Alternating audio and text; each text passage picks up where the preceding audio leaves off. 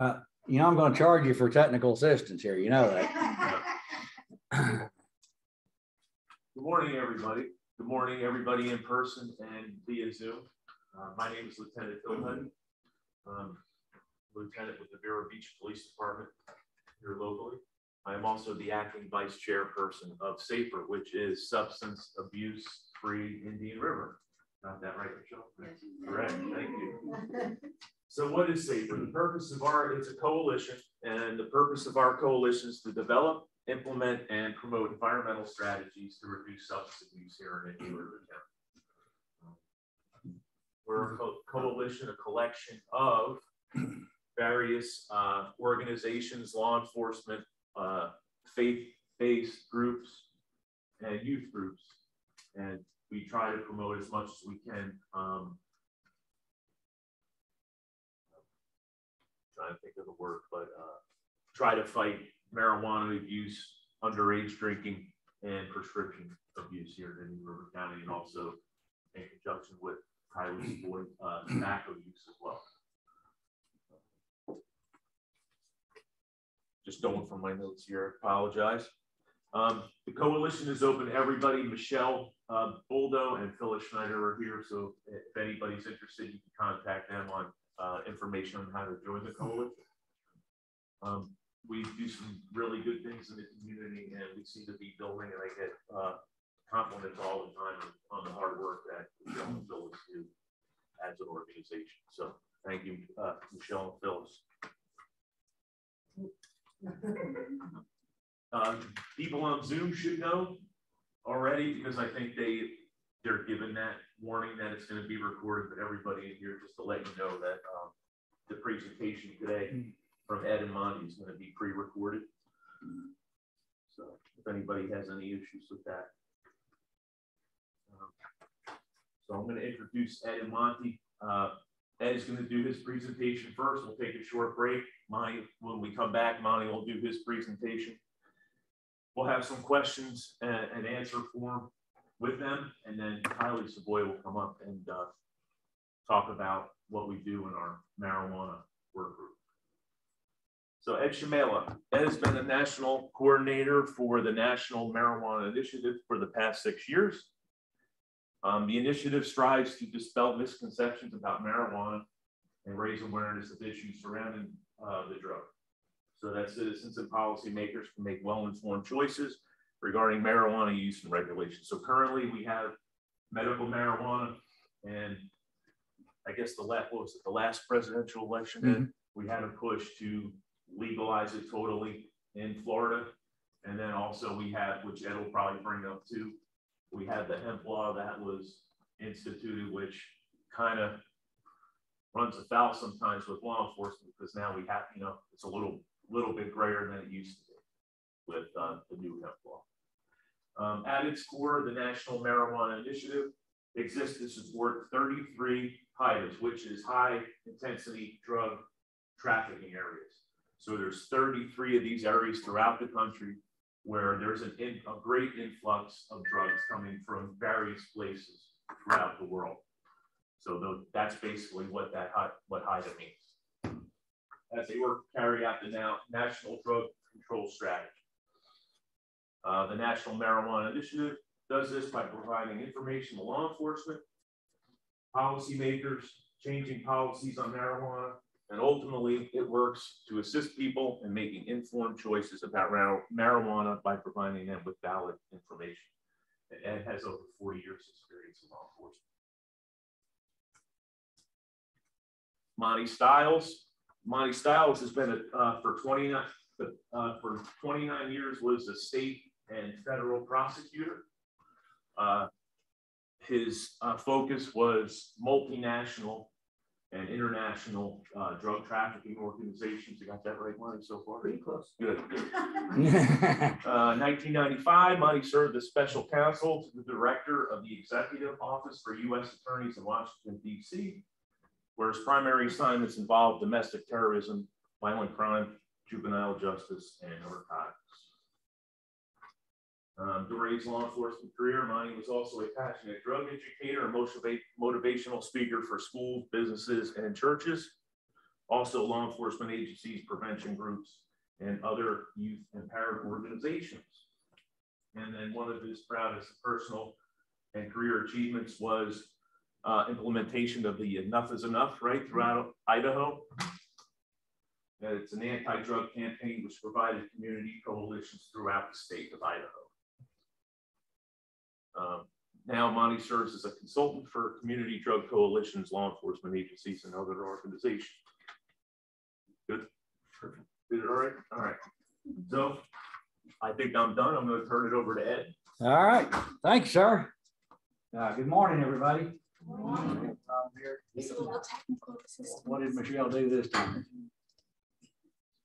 Okay. Gotta let them all in here, huh?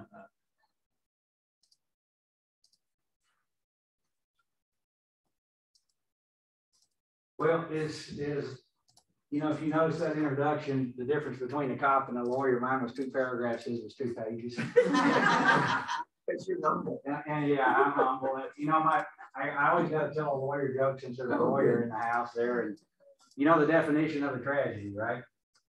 That's a busload of lawyers goes over a cliff and there's an empty seat. No, that's a tragedy right there. There you go, Monty. Good. Now, Monty, I love him dearly. He is one of our speakers on the NMI Speakers Bureau. You're never going to meet a more passionate, dedicated individual in the fight that we are currently under for the health and well-being of our children in this country. And what I love about Monty is he walked away from a very successful career in the United States Attorney's Office, just walked away because he could no longer stand what was going on, and decided he was going to do this as his passion. But what really intrigues me about Monty is the fact that this fool chases mountain lions, trees them so he can climb the tree and take pictures of them. And you really need to see some of the amazing photography he has of mountain lions trees, and then he just lets them go, which I've never understood that, but that's a lawyer for you anyway. But anyway, I'm glad to be back here. I am a frequent flyer with Michelle. She always brings me back here when it's hotter than heck. But the very first time I met Michelle, she brought me to New Jersey when she was back in New Jersey. And I experienced a nor'easter. And I sat in a hotel room for 2.5 days in Atlantic City while it just snowed and snowed and snowed, just to turn around and go back. So, and now I find out she's in Florida and she only brings me down here when it's 150 degrees. I just go from one extreme to the other with Michelle. So there's no happy medium there. But I'm honored to be here. As the lieutenant, when he introduced me, I'm 8 years now with NMI, 42 years in law enforcement, 30 years with Kentucky State Police, most of that in drug law enforcement. The last 8 years, I ran the cannabis suppression branch with KSP. Most people don't realize that we're the second most prolific illicit marijuana producing state in the nation, second only to California. But that's all eclipsed now that we currently have 36 states plus the district that have medicalized this substance, and 16 states plus the district that have commercialized THC. You will not hear me refer to this as recreational marijuana, because I see nothing recreational about getting high as a Georgia pine. When you talk about recreation in Kentucky, we talk about hiking, biking, fishing, hunting, boating, stuff that actually has physical and or mental or spiritual benefits to you, and getting high is nothing in my mind recreational. I spent all of my career in Appalachia in Kentucky, and as you all probably may be aware of, we basically were in the forefront of the opioid pandemic in this country. We started with pharmaceutical grade product in the mid 90s. That as we started to shut pill mills down, we moved into heroin and now into fentanyl. We're still losing anywhere from 1,200 to 1,400 Kentuckians every year to opioid overdose deaths. We usually lose twice as many Kentuckians to overdose deaths than we do in automobile crashes in my state. And it's a significant problem. But I'm going to come here and we're going to talk for the next 90 minutes or so what I think, and I still believe with all my heart, this is the most dangerous drug in America. Absolutely unequivocally the most dangerous drug in America, and it's marijuana. And the reason I say that, there's two reasons I will say that. When you look at all the other illicit drugs, and I'll show you some illustrations of that in a minute, and you combine all of the other illicit admitted drug use in this country, it doesn't even come close to half the admitted marijuana use in this country, and that number is growing every year. But that's not what makes this drug so dangerous. What makes it so dangerous is this is absolutely the most misunderstood drug in a pharmacopoeia. Without a doubt. You may think you know marijuana, and I look around here and most everybody appears to be considerably younger than Monty and myself. And, you know, the problem is that this was still the drug that was around when I was in high school in the late 60s and early 70s. I wouldn't even come to this hot place and waste your time talking about it, because unless you were a young person, it was for all intent and purposes, a really relatively benign, harmless substance, unless you were in that subset. And that's the group that young folks that don't have the fully developed frontal cortex, your brain's not there. But it all changed radically and dramatically when Colorado did what they did in 12.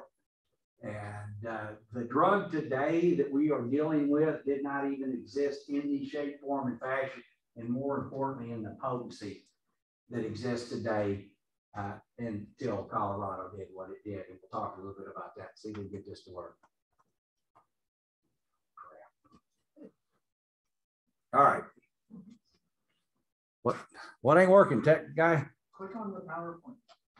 She can click on the Zoom box to took the focus. There we go. There we go. So what we're going to try to hit today, we're not going to hit all of these because my partner and I, everybody thinks NMI, you know, we support the 33 HIDTAs. We're the marijuana subject matter experts, as was stated in the intro. We're all things marijuana for all the HIDTAs. Everybody thinks when you come in, we got a great staff. We do have a great staff and subject matter experts. I got a speakers bureau. We've got about 16, 17 brilliant people on here, but there's just two of us for the HIDTA world. And it's crazy. Before COVID, we were on the road about 150, 170 nights a year, talking to groups just like this, scratching our head, wondering if we were even making a difference. And one of the beautiful things you're going to hear about Monty is how you can make a difference with the information that you have. Not that you all don't already do that, but these are the things when I talk about legalization that we call them common issues, common concerns. That regardless of how, it doesn't matter how well intended your legislative body is, inevitably every one of these things occurs when you legalize this drug, either medically and or commercially. Without a doubt. We call them public health, public safety, and other topics. We're going to hit on a couple of these in each of these areas. Understand when we do this class, it's a 4-hour class because we call it what to expect. And I think we actually did one down here several years ago. I did a whole day down here several years ago. So if you were that, and some of you there? Okay, all right. Well, I'm sorry you're gonna have to sit through this again. I would love to tell you that things have gotten better in this country since we were here last, but they haven't. We're going to touch a little on that. What I hope to accomplish today is give you a little insight to these issues. I want to hit a couple topical areas, look at where we are at the federal level. We're going to talk a little bit about hemp, CBD, and the Delta 8 issue that's coming as a result of hemp. And then we're going to wrap this thing up, hopefully, with some ideas or suggestions that you need to follow up. And I'm going to give you some resources when we leave out of here that you will be able to access with some really good science. Because here's the thing that we aren't doing in this country. Unlike what we were told with COVID, and for the last 20 months, we've been, whether it's masking, whether it's been distancing, whether it's been whatever, the science is dictating all of these restrictions that we've been living under here. It's unique that, and I find it kind of disingenuous that when it comes to marijuana, we don't follow the science here. And we never follow the science. So you cannot pick and choose in this country when it is convenient to follow the science. And I'm going to show you some of the science that shows you just how detrimental this substance is in its current existence is to our young people in this country. Because make no mistake about it, our young people are the target of this industry. this isn't, I know I'm not supposed to say addiction, you know, but this is an addiction industry, much like the alcohol and tobacco industry is. This is an addiction industry. I usually go through this and, you know, because the plan, and Monty will tell you the 3 principal groups that have been initiating this, and understand in this country, this isn't something that started 5, 6, 7 years ago. This is a process that's been in evolution for the last 40, 45 years. And the principal drivers of this have been the Drug Policy Alliance, the Marijuana Policy Project, and NORML. And these groups have been very laser focused in their goal. And their goal is to legalize marijuana for commercial or quote unquote recreational use. But that's not the end game. If you look at the DPA, the end game of the DPA is the legalization of all drugs. The legalization. And how do we know that? All you got to do is go to their website.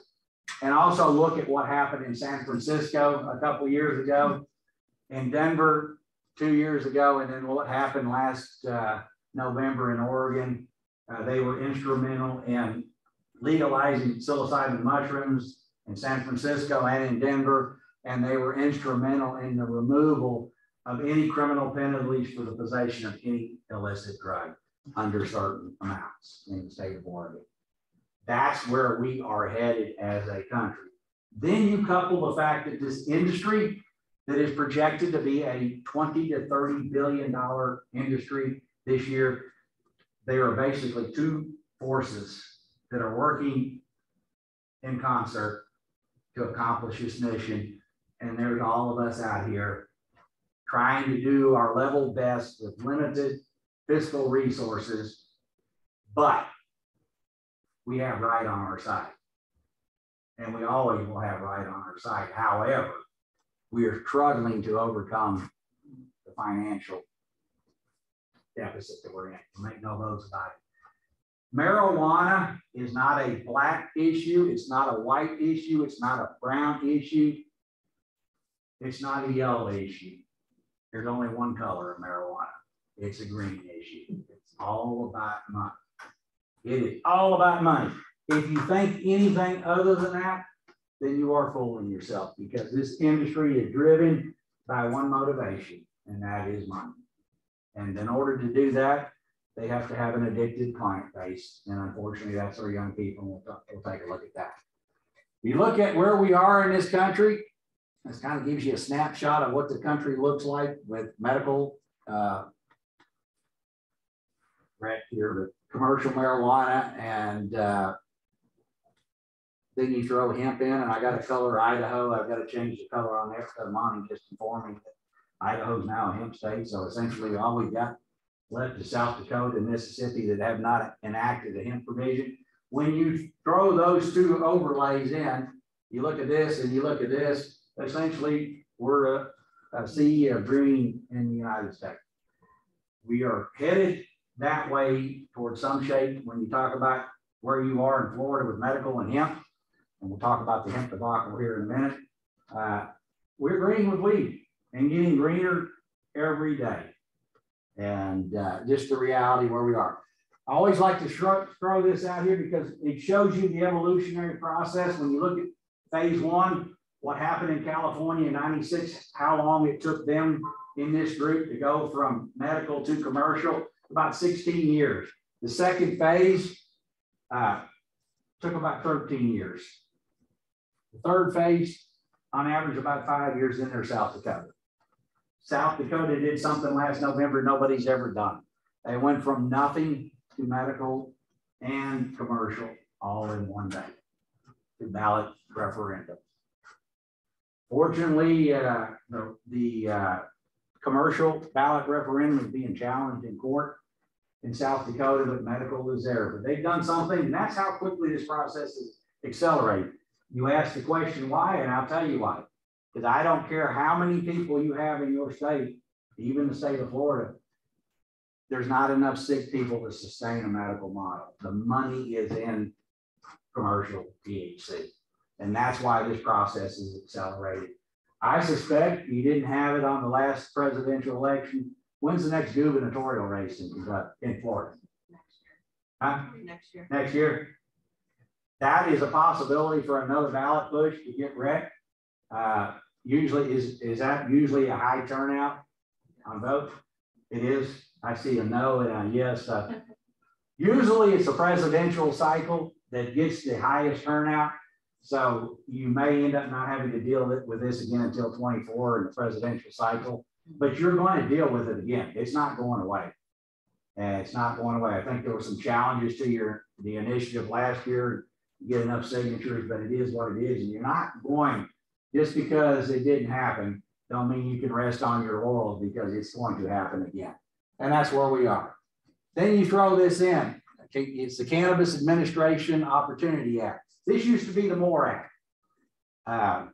Marijuana Opportunity Reinvestment or Expungement. But since now we can't say marijuana because it's too harsh a term and stigmatizes people, Schumer refers to this as the Cannabis Administration Opportunity Act. And essentially what we have in Congress right now is federal legislation that is trying to remove THC and marijuana from the schedule.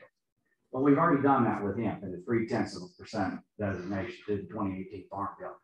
What this would do to be successful in removing it completely from the schedule, basically saying no, marijuana no longer a Schedule I controlled substance.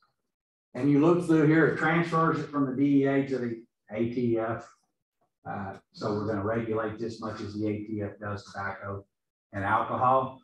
But most importantly, what this is all about is the federal government wants a piece of the pie, because they're going to tax the crap out of the production and distribution of marijuana. And part of that money they're going to put into conducting studies on the impacts, and we'll touch on it. They don't need to conduct any study because marijuana is already having a significant impact on impaired driving. All you got to do is look at the data that is emerging from the states that have done this. Promulgate federal advertise. We're going to advertise this. So it's no longer Schedule I, because you cannot legally advertise a Schedule I controlled substance, right, Monty? No, Can't do it. It's against the law to do that. But go to every one of these states, including your state, and you will see an advertisement for a Schedule I controlled substance in direct violation of federal law. But yes, by the way, marijuana still, regardless of what your state says, marijuana is still a Schedule I drug under the CSA. Still a Schedule I. There's a conundrum that will remove that. Provide fundings to go move with expungement of all records. Now, and here's one thing I actually agree on. It doesn't matter what your assessment is. If we're going to start talking about young people, and young people will make bad decisions. And the reason we make bad decisions as young people is because the last area of that brain to develop is that frontal lobe, that cortex, where executive function occurs. Scientists tell us in women it's about 24 to 25 years of age. Us men get there a little later, 26, 27. But you ladies already knew that. And, my wife's still hoping I get there one day, but I ain't made it yet. But she's hoping. But anyway, if we're going to acknowledge that that's the case in of itself, compound the fact that THC most adversely affects that area of development in the brain that isn't fully developed, then it's natural to believe that if you're going to make a bad decision, that you have to address, no, don't get me wrong, we still need consequences for poor choices. But once behavior has been demonstrated that you have moved on from those poor choices, that record, and I've had to do a 180 view on this as a cop. That record doesn't need to follow you the rest of your days.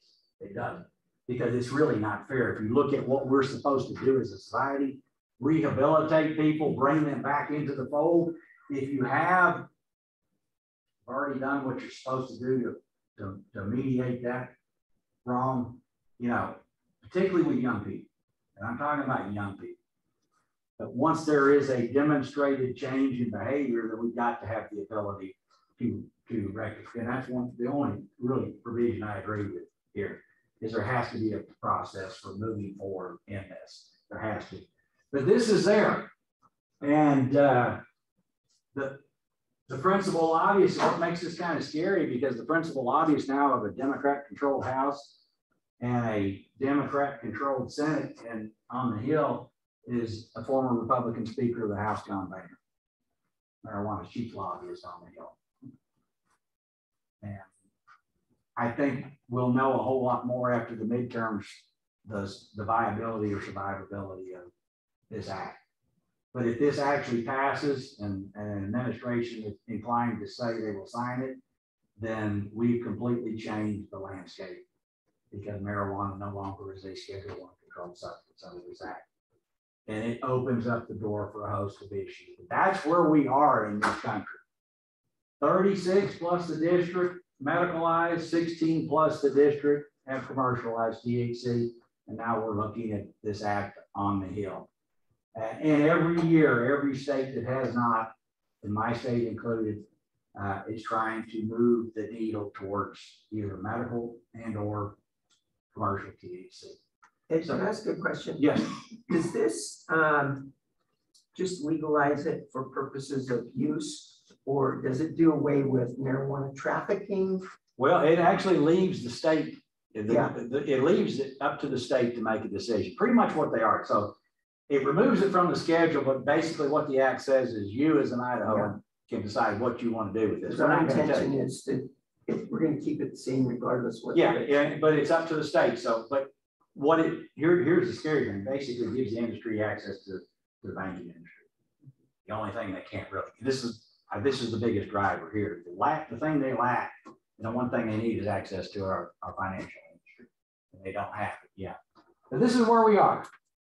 And this kind of gives you an idea. We start looking about this number right here is kind of scary, because as I told you earlier on, marijuana use, the numbers of people that are initiating every year continues to grow, but also does this number. These are people that are using 200 days a year. They're stoners. These are people that no longer can contribute to society because they are impaired more than they are not. And they are impaired on a substance that did not exist literally 7, 8 years ago when Colorado did what they did. This number continues to grow. That's the everyday user. And that's the number that should concern us all. I would wager that you could probably go into any school in your county here and talk to any child, and they will tell you they have no problem finding somebody that has marijuana, that can access marijuana. Vaping probably is the preferred delivery device, as it is in most schools that we deal with across this country, principally because of the stealthiness of the device.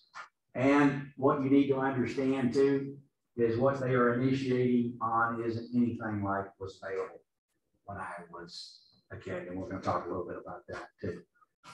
And here's the whole issue. If you don't remember anything, and I was telling them, I was in Iowa the first part of this week.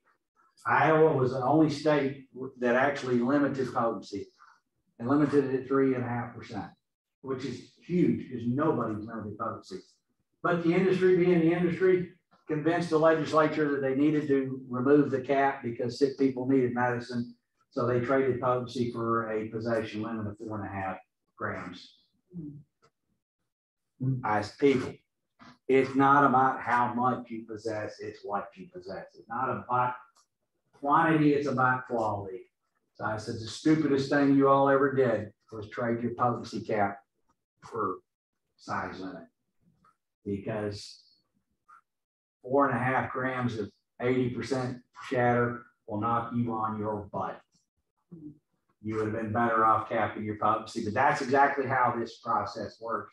And that's why you always have to be diligent, stay up on what's going on, because if you're not, they're 3 steps ahead of you. And if you're not influencing policymakers with this information, they are. And they're doing a very effective job with disinformation, misinformation about this substance, and they're getting things done. It's all about potency. Everything that we're going to talk about is predicated on potency, because it is driving all the issues, and people are demanding higher potency product, and they're getting it. But potency is you can equate potency to profitability.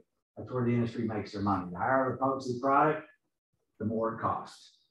And that's where the money is derived from here. So we look about that, it's at historic highs. When you look at potency, you probably see, if you were here before, you've seen these numbers.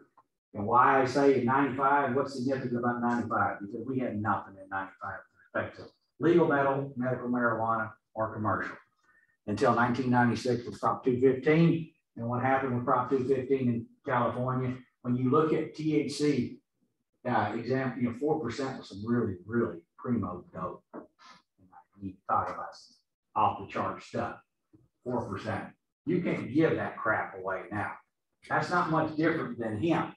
And nothing really changed from a statistical, 8 points, but you look to 2014, a year after Colorado implemented that, 12% was some really quality stuff. 8 points is statistically significant unless, though, you're in that group, in that subset that's most vulnerable to the adverse effects of Delta 9. It's really not that significant from a harmful standpoint, unless you're a young person. And understand, too, when we move forward, all of the legitimate research in this country on the harms of marijuana to the developing brain have been done in the 8 to 12% range. Pretty much in line, and we know those are pretty detrimental, pretty much in line with where the end user was experiencing with marijuana. And again, those harms are pretty well documented to the young developing brain. However, in 2017, you look at averages that ran anywhere from 23 to 34%. Now, what I still find interesting, and I still have I still get High Times magazine. I can't help myself. It's kind of like for, the Playboy magazine of marijuana, can't have Playboy, but I look at High Times, I like looking at weeds, I'm crazy anyway. But anyway, High Times in the December 2014 issue said from a botanical standpoint, it is impossible to grow marijuana on the vine in the flower that will exceed 30%. Well, guess what Colorado did in 2014? They did just that. They exceeded 30%. Last year, the state of Colorado Marijuana Enforcement Division, in their annual report, the industry purported to have tested raw flower in excess of 45%. And from that, we are concentrating and we're seeing numbers in the 80, upper 90%. It is amazing what the industry has done since Colorado did what they did. Because for the very first time, without a fear of federal intervention or retribution, the industry, the old adage of the tie-dye hippie was growing weed was pushed aside, and the industry started hiring botanists and agronomists. They came in and genetically engineered and modified this plant, not only to increase yield, but also to increase potency, dry potency through the root. And you talk to these individuals, which I have in Washington and Oregon and in Colorado, and they will tell you, why are you doing this? Well, I'm getting paid 3 times what commercial ag paid me to do the same thing. I'm just taking my trade and applying it from corn, wheat, soybeans over to wheat. Doesn't it bother you that you're developing a drug that essentially did not exist prior to this? And the harm, it's not money. I got to get my money and I'm out. This is where we're at. So this is how this industry has evolved. And one of the beautiful things about it, if you're in a state that's actually looking at doing this, is you don't start where Colorado started in 12 and 13. When this happens in your state, and when it did happen in your state in 16 or 17, when you medicalized, you're the benefactors of where Colorado, Washington, Oregon were right then. So you don't have to go through the evolutionary process. You start with same grade, same quality of marijuana that they have today. And that's the hard thing to get people to understand, is you don't have to go through this evolutionary process because they've already done it. No need to reinvent the wheel, grab it, because guess what? It's a small group of individuals in this country that control it. Small group of corporations in this country that are controlling this industry. This has all the earmarkings of following the plan that tobacco followed. It really does. And here we are. THCA, 99, I'll show you what that looks like, 99%. It's absolutely astounding. Get through here really quick for the sake of time. This kind of gives you an idea of where potency is going. If you'll notice this little line right down here, this green line is CBD. And I got news for you folks. If you're a CBD lover, what we're finding is very few of these products contain any CBD at all. As a matter of fact, some of the products that we've actually tested that are purported to be high in CBD concentration, the highest product that we have tested is produced 0.4% CBD. Guess what we've also seen? supposed to be particularly a hemp-derived CBD product. South Carolina pulled hemp last year, SLED, South Carolina Law Enforcement Division, 17% THC. Virtually no CBD. So if you're a believer of CBD that's going to help fix every ailment you got, from male pattern baldness over there to, sorry guys, you know, anxiety and it probably don't have any CBD in it. And to be quite honest with you, if you're subject to a random drug screen as a workplace, you're probably going to test hot for THC. Is what we are finding in more cases or not. They vastly exceed the stated the advertisement. Virtually no THC or 0.3% less THC. It's not happening in this country. So the old adage, we'll get to that caveat into a buyer beware. This kind of gives you an idea of where we're at in this country. You look at raw plant material, and now I've got to change that because we've got over 44% that's been actually confirmed in testing. And then you have these concentrates that go anywhere depending on what you can afford to pay. This is a reality. When you look at what the market share is here, and about every instance in these states, about 70% of the market share are these products right here in edibles. Only about 30% of the share is the raw flower. That we have seen a clientele in this industry move to higher potency products. And that is right. It doesn't matter where you're at, what state you're at. It goes anywhere from about 67 to 71% of market share is anything other than raw flower in here. And that's unfortunately where the highest concentration of potency exists here. It's also the most profitable for the industry. And again, some example, this is THCA. I think it's right here. What's to the cops? What if you thought, what would you think that was? Yeah. Yeah, that's what I think. Hit it on a standard test, field test, it ain't gonna do nothing. THCA, naturally occurring cannabinoid, actually it is the predominant factor in determining potency. When you start to, I used to know the mathematical equation, not the delta 9 number, it's the THCA number, because what's really unique about THCA, by the way, it's one of the most expensive marijuana products on the market. It's going anywhere from 185 to 225 a gram. Once you hit it to an ignition store, put it in your pipe, crack pipe, whatever, you light it up, instantly converts to THC, and we have confirmed testing at 99.5% THC. Go to YouTube, watch the videos of THCA, watch these guys take hits. Literally, their eyes will roll to the back of their head and they'll hit the floor. Why you would find that amusing is beyond me. Why you would even want to do that to yourself is beyond me, but they will say this is the ultimate THC high right now. And I believe it, because they're the experts, not me. Public health potency, again, tic-tac size, you know, they don't, you know, y'all heard it, everybody familiar with 420, right? You know what that is?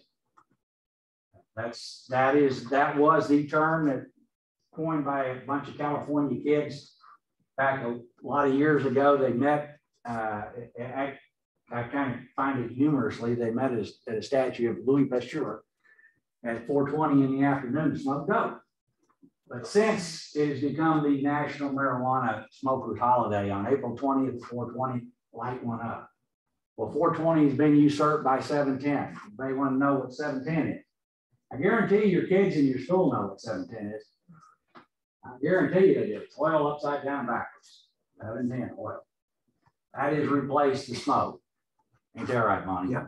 That's and the illustration I always use, I was picking up my grandson a couple of years ago at middle school, and I look out and I wait on him to come out the door, and here comes this kid with 710 across his shirt. London, Kentucky. We don't even have any of this crap. Now, I naturally get my camera out, my phone out, and I take a picture. And I asked my grandson, I said, "Who's that kid?" He told me. He said, "I said, you know what that means?" He said, "Yeah, it's oil." I said, "What kind of oil?" I said, "Marijuana oil. That stuff you do." And I said, "Yeah." "Does your school know about that?" He said, "I don't know, but we all know about it." So I get the principal. We actually go to church together, and I asked him. I said, "Steve, You got kids running around promoting marijuana in your school? No, we don't. I said, yeah, you do. So we absolutely do not. I will not tolerate that. I get my phone and I said, see that? He said, that ain't nothing marijuana. I said, look it up. 710, look it up. Because it's oil and it actually has everything to do with marijuana. And these kids in your, and he was flabbergasted. That's the problem we run into. Our kids know more about this substance than their parents do. And if you have kids and you're not talking to your kids, they are. Yeah, they don't have your children's best interest. So we've got to figure out how we better engage our kids in the platforms that they're paying attention to, because they are. And it is just a reality where we are today. And again, concentrates, the reason they call it a dab, and I was telling Michelle out there, I was in Denver last week, and I was going to meet my partner, and I pull up to a red light, I've got a turn signal, and getting ready to go into the HIDTA, and right up beside me pulls a car, it's got, looks like a 17, 18-year-old male and female in there. And I look over there, Bonnie, she gets out her pipe, she lights her torch, she heats her needle, and they do a dab right in the car. Both of them take a hit right in the car. Downtown Denver, Colorado. And they're doing a dab in the car. And I just looked over there. Couldn't get my phone out fast enough before the light changed, and off they went. Wow. Don't think we've got impaired drivers in this country? Yes, we did. It's absolutely amazing what is going on in these states. And I think you probably would be surprised what's going on in your state too, and what your kids know. Again, I'm still astounded. Why do we have this? Because the consumer is demanding it. It still goes to the fact that here we are again, making public health, public safety decisions that are absent of valid scientific research to support that. And again, why we continue to do that. I know why. Why we continue to let people do that. Follow the science. And here, let me just clear something there. Right here. Cannabis is legal, 113 plus cannabinoids. I stand up here and tell you there's absolutely nothing of medical value, and I plan on lying my butt off to you. Absolutely lying my butt off. Because there is, and we know there is. But in the same token, if I tell you crude marijuana, either smoked or ingested, is medicine and or a medical delivery device, I'm also lying my butt off to you too. That's the conundrum with this drug. Absolutely the conundrum with this drug. So let's talk a little bit about youth usage. And this again is the, this was taken several years ago. You know where that is, don't you? Yep, Denver, state capital in the background. I've used this and I've looked at this, and it took me last year, finally realized this old dude standing right here. I never saw him before. I mean, I'm seriously, I have looked at that picture and showed that picture, because this is 420 on 420 in front of the Denver state capitol, and there's probably 15,000 sick kids there that are smoking. That's not fog either. And there's this old dude right here. And I've never seen him. And he's probably thinking, what have they done? They've hijacked my weed. There's your hippie stoner. And he's in here amongst these people, and he's kind of trying to figure out, why am I even here? Because even what he did, what he smoked, does not exist anymore. But this is it. Now we're going to start looking at, and I'm going to show you where Florida ranks with the U.S. average and Colorado. I'll use Colorado as a benchmark because they were the first. We're going to look at past month drug use mental health survey, the gold standard. If you use at least once in the last 30 days. So let's take a look. This is 12 to 17-year-olds from 2012 to 19. You look at Colorado's orange. You all are in yellow line, and this number had been decreasing, and you all are actually right now faring just below the national average in each category. But I think we started to see an uptick in 2017. in this age group. And we really didn't understand why it was going down, but I have a theory, and Monty may agree or not, but he deals a lot more with kids than I do. But I think this is the reason. Marijuana, when you look at this age group, 12 to 17, marijuana is the #1 reason this age group is seeking treatment for addiction in this country. Marijuana.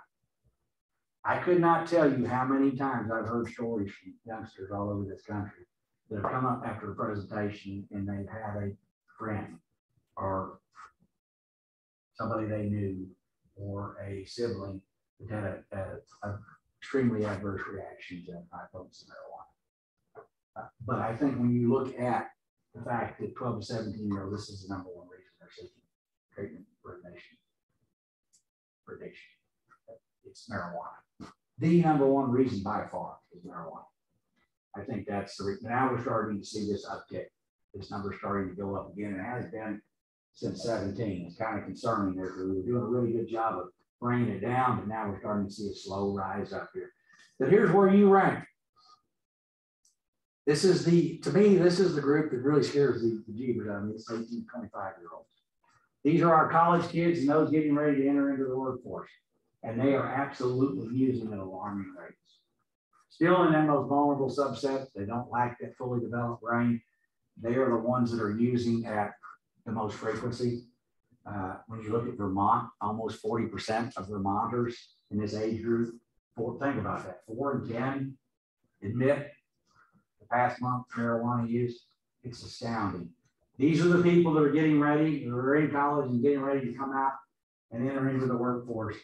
And they have a completely different, divergent view on this substance.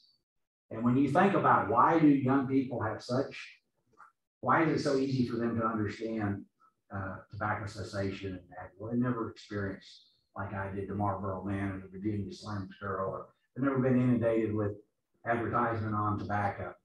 If you've been born from 2000 on, all you've ever seen is marijuana is benign, it's harmless, it's medicine. That's all they've ever heard. So it's really easy to understand. And we'll talk a little bit more about that in a minute, why this is the case. So this is where you rank. And nothing to be proud of at 21% that are admitted using. Even though you are a little bit below the national average, you're nothing like Colorado. But this group really concerns me. Then when you look at 26 and above, you're always on the uptick, but again, you're below the national average. Anybody want to guess and within this age group, what is the fastest growing demographic? Who's been over there? All right. I don't know what's going on. You have to come to the front now. My watch just started beeping. All right, that was rude, you know that. I mean, if I was from New Jersey, I would be offended. Since I'm from Kentucky, I'm used to that happening, so I'm not offended. But anyway, if you look at what age group in here is the fastest growing segment of users in here, anybody want to guess what it is? Me and Monty's age. Yeah. Yes. And guess what? We didn't, and I'm gonna tell you why. We didn't use this stuff back, maybe we did, but it wasn't that bad. But now we got bad backs, we got bad knees, and the docs want to hook us up on pain pills, and I don't want to go down that route. I've heard about the analgesic benefits of THC.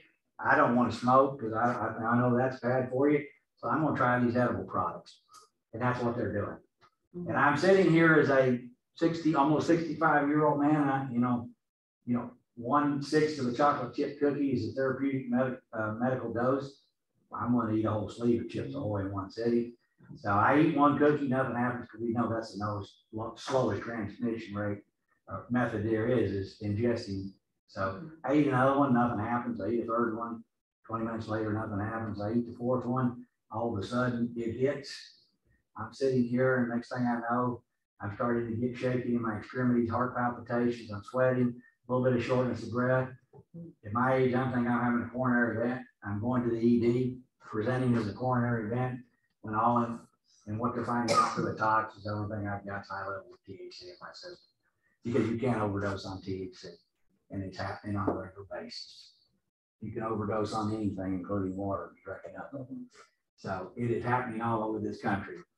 Ronnie Leb, Dr. Leb used to be the chief medical officer at ONDCP, is now she has always been the attending physician at Scripps ED in San Diego. 8 to 10 patients every day come into her ED overdosed on THC. 8 to 10 a day, 365 days a year, they're overdosing on THC. It happens. This kind of gives you a snapshot of 12 to 17-year-olds, and where I know it's hard to see here, but the blue arrows are you. You know, you're fluctuating up there, but all I can tell you, this is the very first casualty we see anytime a state does this, is an increase in usage rates in all 3 categories. It's inevitable, it will happen, and it's incumbent upon groups just like you to get on the front of this issue and to be talking to your kids, because this is always our first casualty in legalizations are young people. And again, it's the target of this industry is our young people. And there is where we are, unfortunately. And why? Here's what we've done in this country. We've got rid of harm, we've got rid of risk. Marijuana availability is at an all-time high. I'm telling you right now in this country that we are flooded with weed. Coupled with, particularly the raw product, is at historic lows in prices. Cheap, with the exception of concentrates, cheap weed that you can actually concentrate yourself. You don't have to be a chemist to do that. So you have cheap raw product, historic lows all over the place. You can go home, do your own concentrates. I can give each of you 20 bucks, go to Home Depot. You can come back with everything you need, absent the weed, actually extract weed here, and you can make your own concentrates from that. And this is why use is going up in this country. When you look at initiatives and perception of risk, you look at alcohol, still the #1 drug people are initiating on 12 and older in this country. Still the #1. Every year, more people initiate on alcohol than anything. Guess what's #2? Weed. Put this in perspective. 3.4 million new marijuana initiates every year. What's that mean? 9,500 a day, 397 an hour, 6 a minute, or 1 every 10 seconds in this country is initiated. The average age last year of initiation on marijuana is 11 years, 11 months. The average age of initiation. That's average. That means there's people know. Yeah, that's average. The average age here. That's kind of scary. Anybody got any 11, 12-year-olds in here? You got the kids in here? Yeah, all right, there we are. This is where we are. You look at this, and that goes back to where you couple the other states and combine the rest of them together, still doesn't equal this. This number grows every year. I think in the last survey that came out, we were about 45 million regular. I suspect we're probably going to be closer to 47, 48 million admitted regular marijuana users in this country. There's still more of us that don't use than do use, but this industry is much like the alcohol. Alcohol industry makes 80% of its profits off of 20% of its users. Guess what we're finding in these states that commercialize THC? They're making about 80% of their profits off 20% of the users. Go back to that one slide. The person that's using 200 days a year, that's where they're making their money from. Same playbook, same issue. You look at people that the perceived risk, and look where marijuana is. 56% less than LSD or alcohol. It is no wonder our young people are using and continue to use. We've done such a good job in this country of marginalizing the risk of this substance to our young people. They see nothing really wrong with this at all. I think it's safer. And then when you look at public health issues, treatment data, this one really concerns me right here. Marijuana is the #1 reason this age group seeking treatment for addiction. Oh, yes, by the way, look at the Rocky Mountain High report. Came out a couple of weeks ago, volume 8, suicides, 10 to 19-year-old. Do you know what the #1 drug in the talks of suicide victims in this age group was in the state of Colorado? The #1. followed by alcohol, but it wasn't even close. Think about that. Wrap that around. You've been told marijuana never kills. Ask the family of the DEA agent shot on the Amtrak train in Tucson this week. Guess what the two fellows had in their suitcase? Headed back from LA to New Orleans, package of marijuana, bought at a dispensary, and hundreds of edible products. Resulted in the life taken of a DEA agent, and another DEA agent shot, and another Tucson police officer shot. They think they're both going to shot. Marijuana never killed anybody. Not at all. Harmless substance. That's what we've been told. I always said, I'm going to throw this in because I kind of shifted because the big argument is this going to take care of our opioid problem. I know that's our argument. I don't know if y'all have an opioid problem down here. You got a bunch of old people, probably do. As my partner said, this is Dale Quigley, so don't get mad at me. He always refers to Florida as God's waiting room. So, I don't mean that disparagingly, but Monty, you will attest my tribute to that quote to Dale. I will. Yeah. Will it take care of your opioid problem? Well, if there's any state that this is true, and you have to understand, some research came out, 2014 Buck Power took a look at data from states from 1996 to 2010. And after looking at that, they came to this group, basically came to the conclusion that a highly regulated medical marijuana industry would reduce opioid use disorder and opioid overdose death by 21%.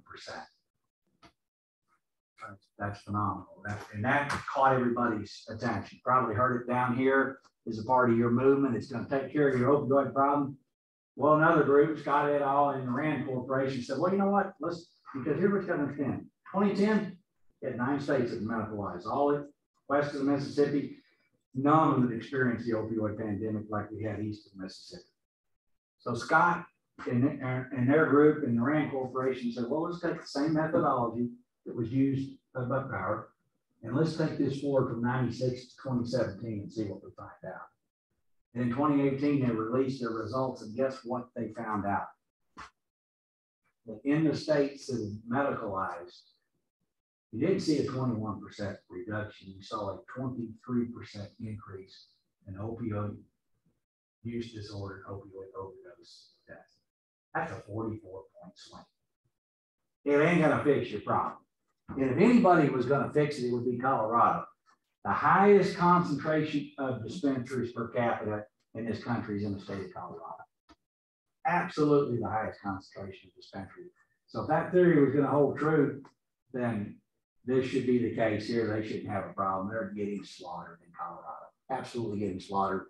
And it kind of gives you a timeline of where that's traveling. These are overdose deaths in Colorado related to that. You can't see that for the function up here. This is the different types of drugs that folks are overdosing on. And more importantly, you look at the percentages that, you know, can't see the top over there, but methamphetamines are up. You have a meth problem in this here, 1,700%.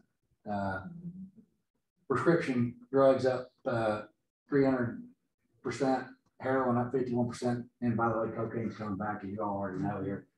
Cocaine's on the way back, and if you're not dealing with it, this is a state that actually should have just the reverse, but it's not going to fix your problem. It never has. In every instance, and I told the HIDTA community in 2014 when they hired me that if you think you've got an opioid problem now, wait till we legalize this crap. And in every instance, we've seen this culture. I was even before Buck Power and the rest of them, so I must be a genius, Lonnie. The data is pronounced. So let's look at some of it. Ed, before you leave that subject, this on the opioid thing, this is something no one thinks about. But one of the primary arguments of the marijuana legalizers since the California days is if we legalize, we're going to do away with the drug cartels. We're going to shut down organized crime. Well, guess what's happened? All of those cartels, all of those people selling marijuana, making lots of money, when they start competing with the state or drug proceeds from marijuana. Guess what they did? They moved to opioids. So the legalization of pot, which has got the state now grabbing those drug profits, they didn't stop, they didn't go away. They're not intimidated by drug legalization, they're emboldened by it. So the opioid problem, besides pot not solving people's addiction problems, it's flooded our streets with this stuff because that's what they moved to. And nobody talks about that. It didn't solve anything either from just people using it more, but it's on the street because of legalization. Yep. And it's only exacerbated the problem and continues to do that, and it does so in every state. And even look to the state of Oregon, when you look at the fact now that they basically decriminalized possession of substances under certain amounts. You can the cops in the room. Tell me, does it make sense to possess 2 ounces of cocaine? What happened in Florida if you had 2 ounces of cocaine? You go to jail. What about 2 ounces of heroin? Yeah. What about 2 ounces of crystal meth? They're going to jail. Not in Oregon, you ain't. That's personal use. And if you think about this, Mark Zuckerberg of Facebook fame donated $500,000 in Oregon to legalize all drugs. It's part of the public records. So let's look at some research to support why you should be concerned about your young people here.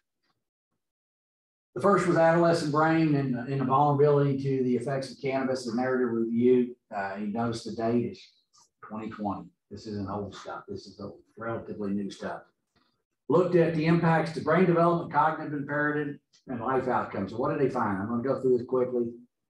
Key takeaway points: cognition, impairment, as we know, we've already talked about executive function,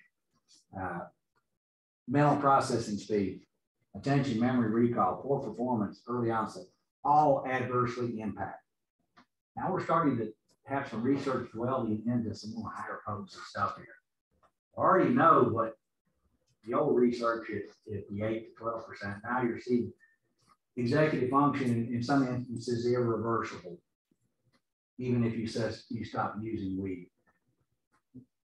You look at brain structure, a reduction of gray matter. And Libby Stout, who's an addiction psychiatrist on our speaker bureau, she throws out these MRI images of a normal brain with respect to gray matter, and then a young person that is using weed and how much decreased gray matter that is there. And it's stark and it's alarming. And in some instances, depending on potency and frequency, it ain't coming back. It ain't coming back. And this is the reality of today's marijuana. Structural integrity deficits as an adult and the association to psychosis.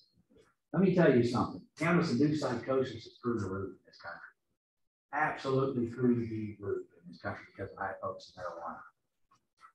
And if you have a predisposition to schizophrenia, particularly young people, there's early onset of schizophrenia, and we all cops dealt with schizophrenic individuals. Oh my gosh. That's a nightmare in of itself. But the early onset of psychosis, THC cannabis-induced psychosis is through the roof. Over 18,000 documented instances in Colorado last year alone of cases of cannabis-induced psychosis that presented in the EDs in Colorado. 18,000 of them because of high potency marijuana. You get your mind around that. And lastly, overall risks include, we know it's fragile, the adolescent brain, reduction in performance, but more importantly, lower IQ. We've already demonstrated that at lower potency. The New Zealand, Australia, 8-point reduction in IQ is not recoverable. Now, I don't know about you, me losing 8 points, I'm in trouble. I'm on the back seat of the bus and somebody's gonna have to get me off the bus. I don't have that many to begin with, but I lose 8 points. The average person can't afford to lose 8 points. Now you're a genius like Monty, 8 points ain't gonna hurt you. I start me, the dumb cop, 8 points is, I'm going over to the dark side because I ain't got enough to do that. I'm serious. That's huge when you look at cognition and reduction in IQ 8 points is a significant loss that is not recoverable even if you stop. And there we are. The prevalence of cannabis use disorder among people who use a meta-analysis, that's probably not a really good illustration, but it's the best one I got. People understand it because kids live there. You all heard about Russian roulette. You take a revolver, you empty all but put one round in it, spin the cylinder, close it. This is what we're talking about with people who use cannabis. Have a 1 in 5 chance of developing cannabis use disorder, 1 in 8 in developing cannabis dependency, 1 in 3 if you use it really quick. Everybody thinks, all these kids think they're going to be one of these 4 right here. It ain't gonna happen to me. It's not happening to me. And guess what? It might just be you when that cylinder slot and pull the hammer back, bang, it's you. But everybody, every kid, it goes right back to what we talked about. It ain't there yet. Ain't gonna happen. They're risk takers for a reason. They're risk takers for a reason because they don't know any better. Us old guys, we've been around a while. Well, I ain't doing that. That's stupid. Youngsters, that's why you send the young cops through the door first. They don't know no better. They'll go through there. Yeah, well, you pretend I'll do it. They go through the door, and this old guy sit back with you. Hey, buddy, I already done that. Sometimes that doesn't matter. Yeah, sometimes, yeah. Sometimes the stupid old ones still. Stupid old ones, you gotta do it, yeah. But we all think we're going to be one of those 4 there. It's not going to happen to me. It absolutely ain't going to happen to me. Risk level goes up. Guess what? Higher potency products. Start at early age and frequent continuous usage. It goes up. This is with impairment. Granted, and I would challenge you anytime you look at research, look at the end value. How many cohorts are in here? There's not many here, but we have not done a lot of research on impairment with respect to driving. But 2 cohorts, 55 with flower, 66 concentrate. Here's what they used. And guess what they found? Both groups showed impairment. And here's the beauty of this is impairment for cannabis demonstrates itself differently than alcohol. We have a clear body of science of what how the body processes alcohol, metastasizes alcohol. And that's why we have presumptive levels in the state. 08, in my state, probably 08, and you're presumed under the influence. I don't know what you got here in Florida with respect to an anagram. Do you even have an anagram? I don't think there's a presumptive level. Well, guess what? There's no science to support any anagram level for impairment. It don't exist. It absolutely doesn't exist. What we do know is that when you're high on alcohol and alcohol dissipates, defined motor skills, all those things that affect you, your coordination, defined motor, they start to return the same rate that alcohol dissipates. What we found with cannabis, very first thing that goes your peripheral. Can't see, tunnel vision, but it's all cognition, and it doesn't return at the rate. As soon as you stop using THC, your levels drop dramatically. That's why it's so important for you guys to get that blood within that first 2-hour window. And that's why, unfortunately, I never thought I'd see law enforcement agencies are training their officers to be phlebotomists so they can draw blood. Unbelievable. If you'd have told me in 1979 that we would be drawing blood in 2021, I told you, kiss my hind end, you and I are draw crowd. It ain't happening. And I ain't doing it, but it is happening. Absolutely is happening. Here you go. Verbal recall. I'm going to go through this because I want to get on to some stuff here, but this is important. Y'all are going to have this anyway. I'm leaving this PowerPoint. Get it from Michelle. She's recording. I want you to go to this site, Isaac's. This is a group of physicians. Ken Fan out of Colorado, pain management doctor. Ron Eatlab, they started this site. This is got a host of research under any topical area. Isaac, you go to our website too, nmi.org. I'll get that. We're linked to Isaac's. It's just amazing the research that's out there in any topical area, the brain, the nervous system, the heart, how cannabis affects that. It's all here on Isaac's. It's just a great website. Physicians are really concerned about what cannabis is doing, what marijuana is doing to their people in their community. Let's talk a little bit about legalization, highway safety, because, guess what? Marijuana continues to play an increasing role in traffic collisions and fatality. The latest Colorado data supports that, as does data out of Washington, Oregon, Michigan. Chicago just released, the Chicago HIDTA just released the first Illinois report that came out last night. Guess what? they're seeing an increase in marijuana impaired drivers, resulting in collisions and fatalities in there. So there is no dispute. I'm not saying marijuana legalization has caused that. We're not at causation yet, but there's a clear association and correlation. And the numbers continue to increase every year. Marijuana continues to play a significant role in the involvement of crashes and fatalities in this country. It kind of gives you, this looks at the combinations, cannabinoid only. You look at 42% of the tox screens were cannabinoid only in Colorado. 45% of them were alcohol and cannabinoid in Colorado. The combination there. And the pitfalls, here's the problem. There's no uniform. There actually is no, with respect to legalization, there's no uniformity or consistency. And left up to the state. Nobody's done a dang thing about regulating potency in this country. Absolutely not done a thing there. You know, policies, laws and policies aren't following science. We don't have any science with respect to what impairment looks like, nor is there the roadside detection devices that we have for alcohol for detecting cannabis on the breath or saliva with scientific reliability that met the product. Not there yet. If you want to be the next zillionaire, invent that device and you'll be the zillionaire overnight. You'll be richer than Zuckerman. You can buy Facebook. And I wish you didn't shut it down. So do the world a great favor right there. That's the biggest, stupidest thing I've ever seen in my life. And white people, I ain't getting started. I don't do social media.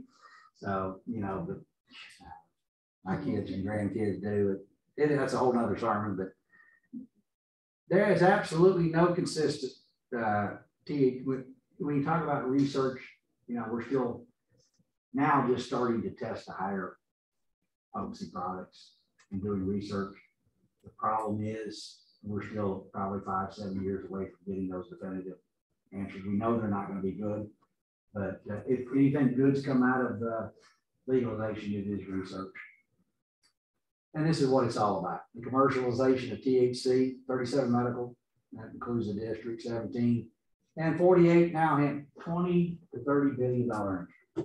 People don't really understand that significance of that number. So I like to use this illustration. An old organized crime prosecutor kind of told me this a long time ago. Monty probably will appreciate this, but you know, $1 million is a lot of money, right? $1 billion is a whole lot of money. To show you what the difference between $1 million and $1 billion, I'm going to this Kentucky hillbilly is going to be very generous to every one of you. You folks that could not be here, that are watching online, you're out of luck. So you don't get no money. Every one of you is getting $1 million in here. I only got one caveat. You got to spend $1,000 a day to $1 million is gone. How long before you're broke? You may want to guess. Just shy of 3 years and you're going to be broke.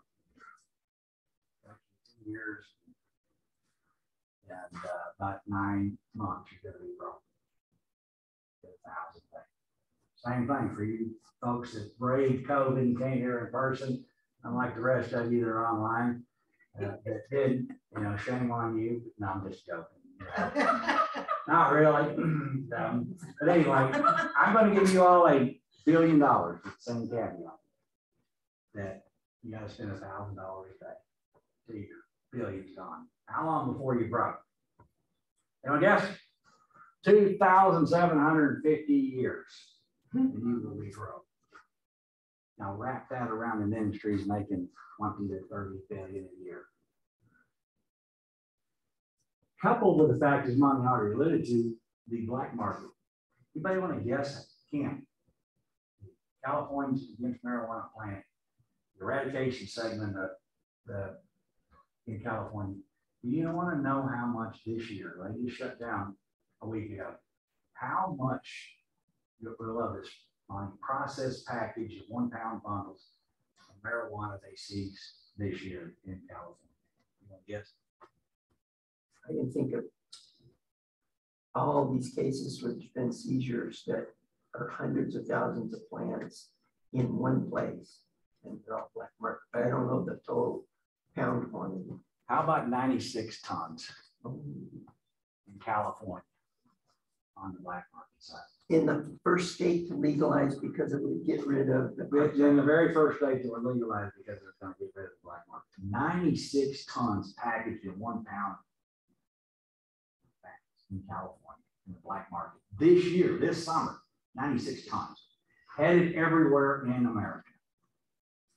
It ain't going to get rid of the black market. But this is where we are. Talk about marijuana school impacts. This kind of gives you an idea. It ain't going. I still love the quote from Cherry Hill's superintendent outside of Denver that the only thing marijuana legalization has done for the schools in his district is bring more marijuana into the schools in his district. That's the best quote I've ever heard from a school administrator. And if you don't think that it's not in your schools, then you are fooling yourself.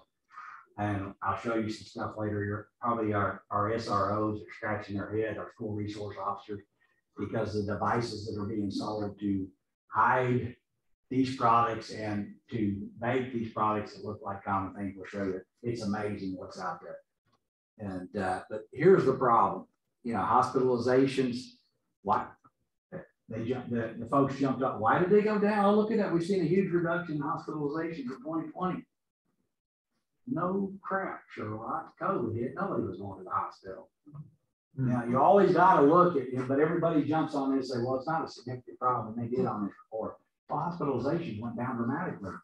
Well, hospitalizations across this country for anything other than COVID went down dramatically in 2020. So you got to always look at research and look at data and look at what's the motivation.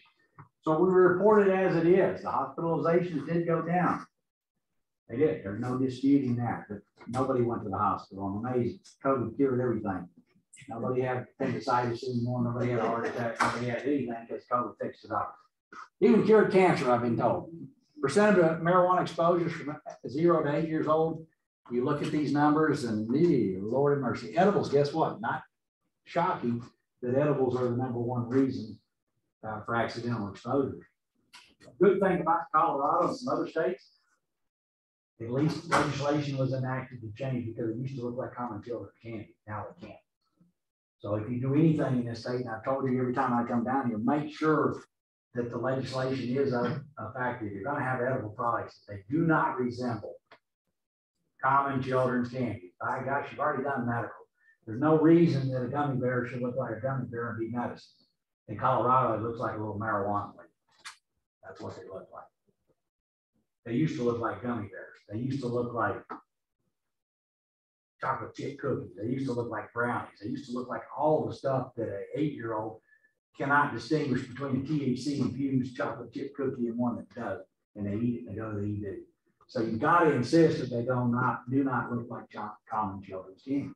It just can't happen because if it does, then this is what's going to happen, which I think all along when you do that, your whole intent is to try to do just that, entice some people to use that. So not a bad MO. Then we touched a little bit about suicides and the talks in there. You know, when you look at, look at this, right here, this one right here. 10 to 19-year-olds. 10 to 19-year-olds. How do we get to a point in this country where we have young people that don't feel like they have any worth? They get to a point where they don't even feel like, for whatever reason, that their only answer is to take their own life. It breaks my heart that we are in the shape we are in when we're even having to talk about an age group like this that are taking their own lives because they see no value in their life. Nobody's put any interest in them. We are failing our children miserably in this country. Not pointing fingers at anybody, we, and I mean collectively, we are failing our young people miserably. We're going to pay a steep price for it. They're going to pay a steep price. We already are. We talk about taxes and budget revenue. That hasn't even hit 1% yet of Colorado general fund budget. Yeah, but they raised a crap load of money, $387 million. That's all policymakers here. Is this number? We have no idea what's the total cost are. No idea whatsoever. But I can't imagine as use continues to climb, it's going to be much different than the alcohol and tobacco numbers. 10 to 1, 50 to 1 ratio for those products. For every one, it costs 10, 15. I got a feeling we're probably somewhere about half of that. Maybe for every $1 we take, 5 or 6 right now based on the number of users, but that number continues to grow every year. Reality of where we are, it ain't gonna fix it. So let's talk about him. Move on and try to shut this thing down here. Get money up here. Y'all want to hear a lawyer anyway. The history of hemp. Let me throw all these up here because I want to buzz through hemp. Hemp's always been around. And let me clarify something right now. I don't know what you ever heard about hemp, but hemp and marijuana aren't cousins. They're identical twins. From a botanical standpoint, there is one species, Cannabis sativa L. That's it. And you got strains, you got indica, sativa, and rhodiola. What hemp always was in this country was a sativa strain.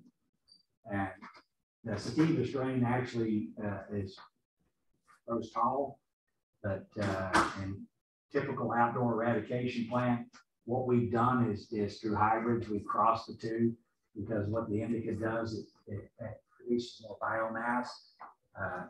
Sativa gets really tall. I've seen them in Kentucky that are 25 foot tall, but they ain't this big around.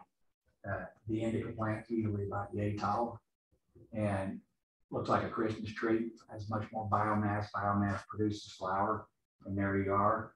But hemp in this country primarily was produced for the bast fibers in the stalk. In order to do that, the plant can't do two things. If you plant it close together, then it promotes stalk growth, and that's where all the fibers are contained. If you give it some separation, you get biomass. And our hemp industry is after biomass because they want to produce CBD. In order to do that, you have to get flower to do that. So you have to have separation. So there we are. Virtually forgotten after, and was really a decent industry in this country because we used to produce rope and canvas. Before this country's inception, up until the start of the Second World War. But after World War I, what happened? We started importing this thing a lot cheaper from the Far East into this country that we could produce domestically.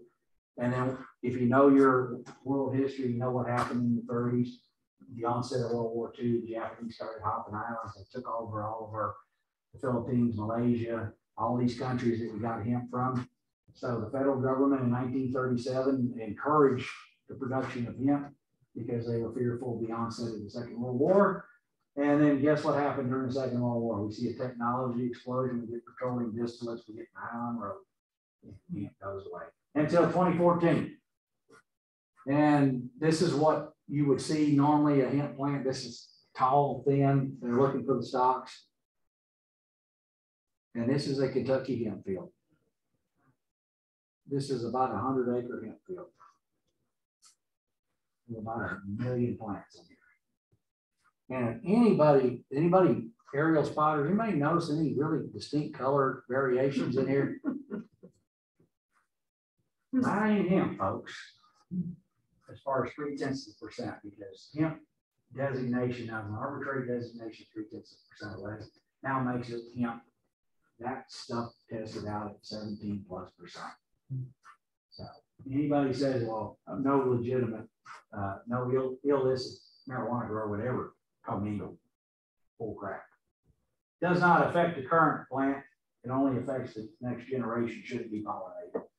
A perfect vessel for lying, and that's what we're seeing all over this country.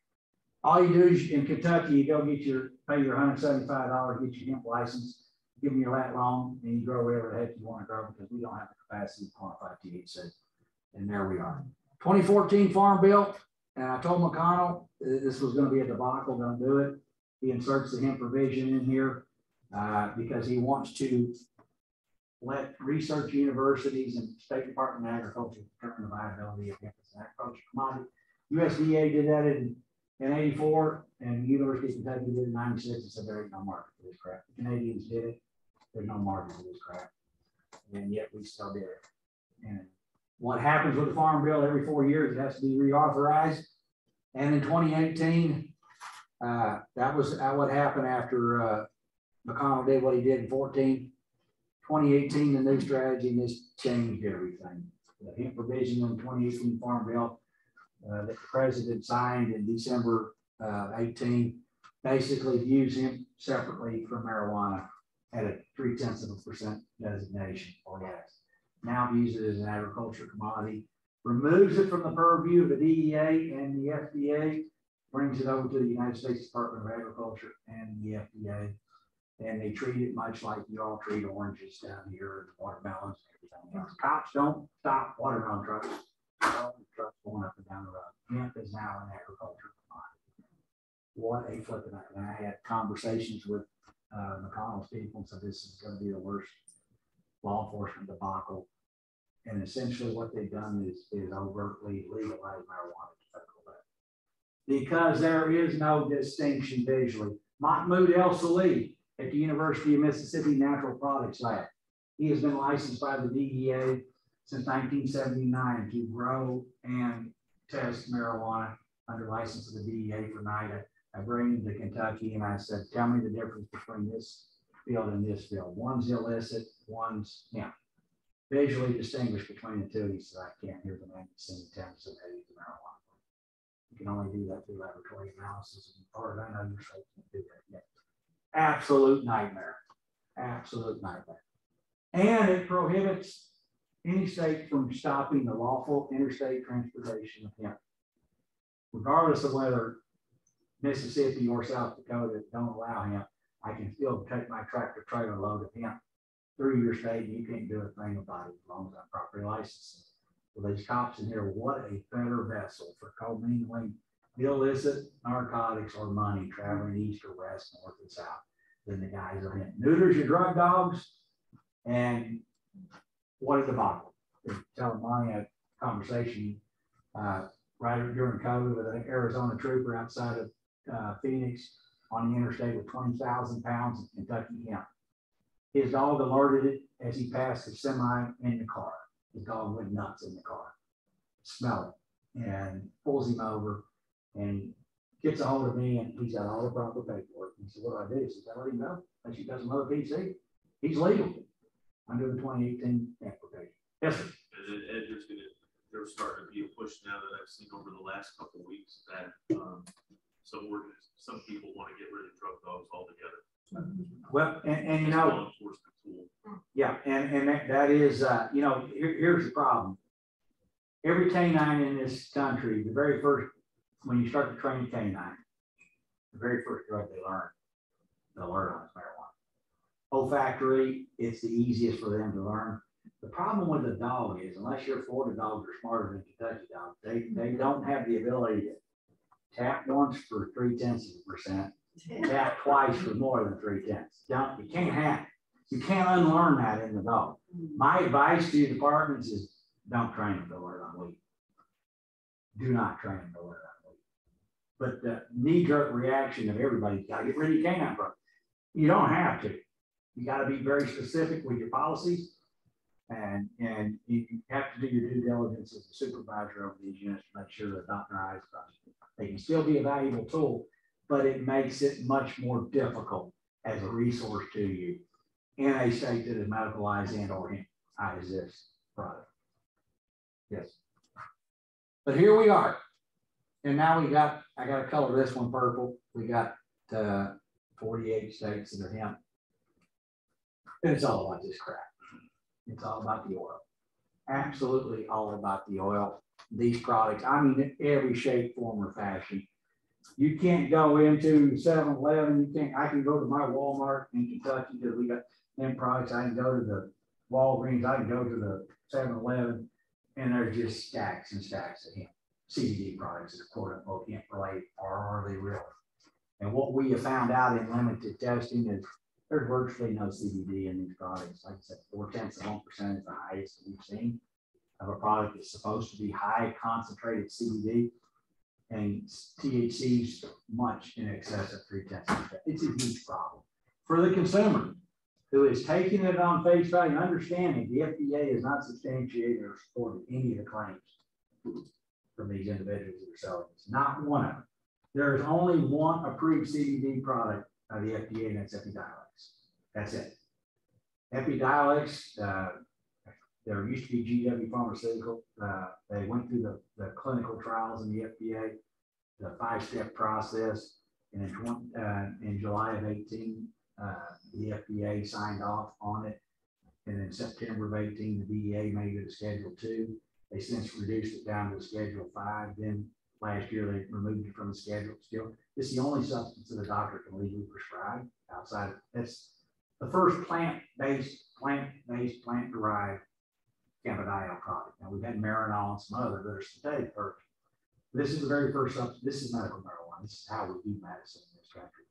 And by all means, we should exploit every cannabinoid within marijuana, and we should put it through the trials at epidemiology.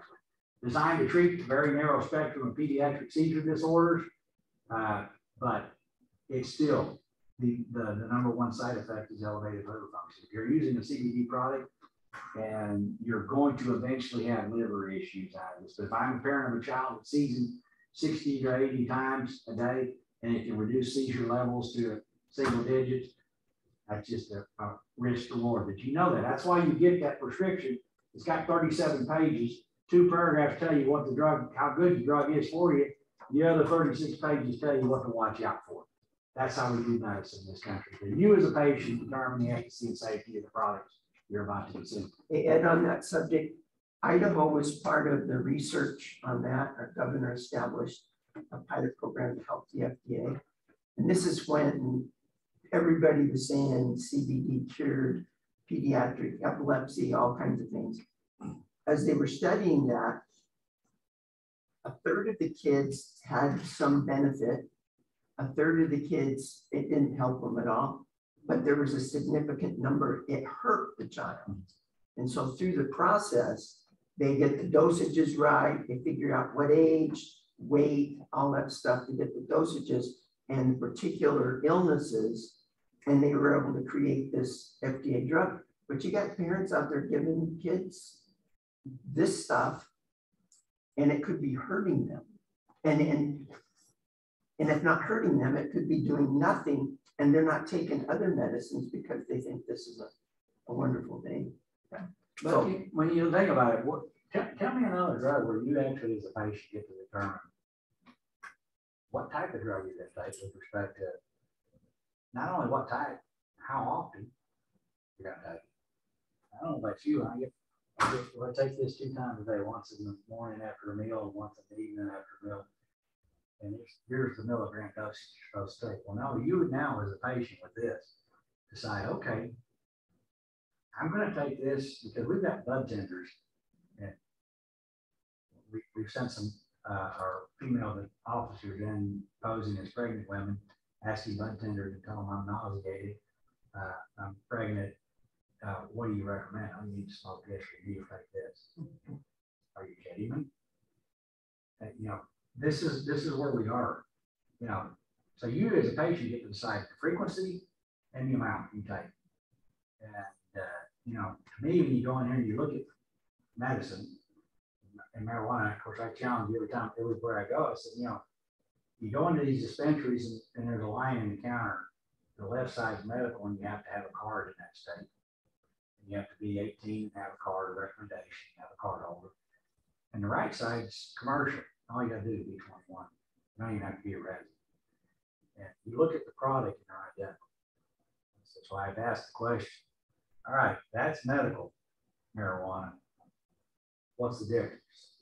No difference. It's the same stuff. So when you leave out here, go down to Walgreens or Walmart and ask the pharmacist for the recreational purpose that you want to take. Yeah. You said, so CBD that you guys have tested, you find doesn't really have CBD in it. So what does have in it? What is the main thing? THC. So when you talk about medicinal THC, well, we have that here in Florida. Would that just be CBD is the medicinal part, and then the THC is just the part that gets you high? There's nothing. Here's the problem. If there's going to be 113 cannabinoids, and I'm talking about the people that I've talked to at NIDA and NIH and the researchers, Dr. Mahmoud El-Salih, that have been doing this. If we're going out of the 113 cannabinoids, the cannabidiols, the CBDs, are probably the one that hold the most promise for medical value. The problem is what we've done in this country is we've bred CBD out of marijuana because CBD serves one purpose. When God put this plant here, there's one principal purpose. CBD cannabidiols actually attach to the CB1 receptors in the brain. And when they attach, they block delta 9's ability to attach. So you can't get high. And what we saw in the 60s and 70s was marijuana that had a very close molecular ratio. I mean, talking about CBD to THC ratio is very close. And what's important about that, as long as that ratio is very close, 2 or 3 to 1, you can roll a joint as long as this table. And I don't care if you cheech and chong it all you want, you ain't gonna get high because CBD will block that. So what we've done is we've bred it out while conversely breeding THC through the roof. So we lack that capacity. There was some research done, and I was at NIH when this was presented, and 15 researchers at UC Berkeley and UC San Diego with respect to the analgesic benefit of THC as a substitute for opioids. And they were testing at 1.7, 3.9, and 7% THC. The researchers, of course, they had a very small cohort because you can't do blind placebo testing because you know if you're high, you just know you're high. I mean, there's no way if you're a pothead, you know you're high. This ain't even weed. So, it is what it is. So it's very difficult to blind test on this. But anyway, here's what I found was very interesting about that. Even this left-leaning researcher basically said, look, first and foremost, and here he is, a bunch of scientists talking, said, you got to figure out a better deal because smoke and vaping isn't how we should be administering this substance. It's a horrible delivery device. It's detrimental to the end user. There's so many other things in this product that we don't know that would far outweigh any medical. But here's what I found was great. Do you know what level of THC he said was the highest you should be using for an analgesic benefit? 3.9%. He said anything over that, the harmful consequences of prolonged exposure to THC would outweigh any analgesic benefit of THC at 3.9%. So if there is going to be medical benefit, it's probably going to come from the cannabidiols, but we still got to do what they did with Epidiolex. We got to put them through the trial. Of the 113, I'll stand here and tell you, if the 113 cannabinoids, if we can find 70 of them that have legitimate medical value and are put through that process, I'd be 100% supportive of that. 100%. And put their heads around like the THC part, because if you really are medicinally wanting to use it, why do you need that high? You don't. There you go. Why if you've got a bad knee, why do you need a OC80? When an ibuprofen would do. As a 0.2% CBD wouldn't do anything for you anyway. It's got fillers, it's fake because it's expensive to produce, so there isn't much in there. And this stuff that comes from everywhere, I mean, who knows who makes it that's in the store. It's got molds, mildews, pesticides, other things. It's just crazy. It's snake oil stuff. Doesn't mean it doesn't have some value if it's in the right dosage and tested, but this stuff that's being sold is. But I guess to illustrate Monty, where we are today with marijuana is where we are in this country in the turn of the last century before the FDA, and why the reason the FDA came into place, Food and Drug and Cosmetic Act, because we had 48 states regulating food, drug, and cosmetic industry the way they saw fit. There was no uniformity, there was no consistency, and there was no oversight. And people were dying right and left because of tainted food, tainted medicine. And that's why we had the Food and Drug and Cosmetic Act. That's where the FDA came from. That's where we are today with marijuana, the Wild West of marijuana. Monty's exactly right. It's the Wild West with respect to regulatory, because nobody is doing anything to effectively regulate this industry. I don't care how well intended they sound, and then we told the bunch in South Dakota, you're going to screw the folks too, because everybody else has. It's just the way the system is set up. The industry is driving it, they're riding it, and they will do the same there. And there's no federal oversight or intervention whatsoever at all. And that's why FDA came into place. It's the Wild West of weed right here. And you got this goofball right here, you know, San J goofball. I like to throw punch it, but I can't do that. But here we are. Charlotte's Web, the guys that started this mess, these were illicit marijuana growers out of California that started making CBD in their basement. And now they supposedly have a high strain of CBD, and guess what? The old man, it's caveat import, buyer beware. You don't know what you're getting because you ain't getting what they're selling. And none of it has been substantiated, supported by FDA clinical review or trial. None. It's, I mean, I say you can find it for anything. I mean, Lordy mercy, lip balm, man, you know, you name it. It'll fix anything. I'm just here to tell you. Then you got this mess. This is the latest greatest craze out of hemp. Delta 8. Delta 8 is one of the host of cannabinoids, the tetrahydrocannabinol cannabinoids. The only one you really ever heard of, Delta 9. That's what gets you high. But Delta 8 is being is now being purported to be the latest greatest thing out there, driving it from the hemp industry. Because now what the unique thing about this, it doesn't matter in your state what you got, medical or commercial, as long as you are a hemp state, you can produce this crap. And basically what they did when they legalized hemp at 0.3%, is they removed from the schedule, they removed the entire plant and all of its compounds and components from the schedule. And you know what? It's not so much, there's not a lot of Delta 8 in hemp. So what they're doing is they're doing a distillation process and they're concentrating it. The problem that we're seeing across the country with Delta 8, the most significant problem is not so much the concentration of Delta 8, it's the distillation process or the extraction process or the solvents being used. Most reputable production facilities in these states use CO2 as the principal solvent for extraction. What we are finding out in these mom and pop shops that are hemp producers, they are using, and we even found bleach as an extraction solvent. Most of the problems caused, the adverse reactions caused by Delta 8 are more in the distillation process to synthesize this Delta 8. And it's the solvents that are being used that are causing the host of problems as opposed to Delta 8. And this is an evolving process. We at NMI are getting ready to push out a bulletin on this, not only to our HIDTA community, but out to our DFC and prevention partners.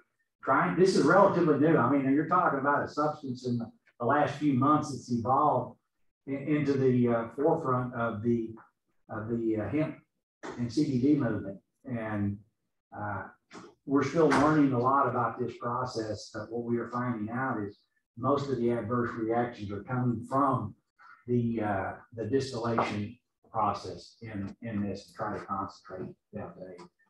But it's presenting some huge health risks, and it comes in again.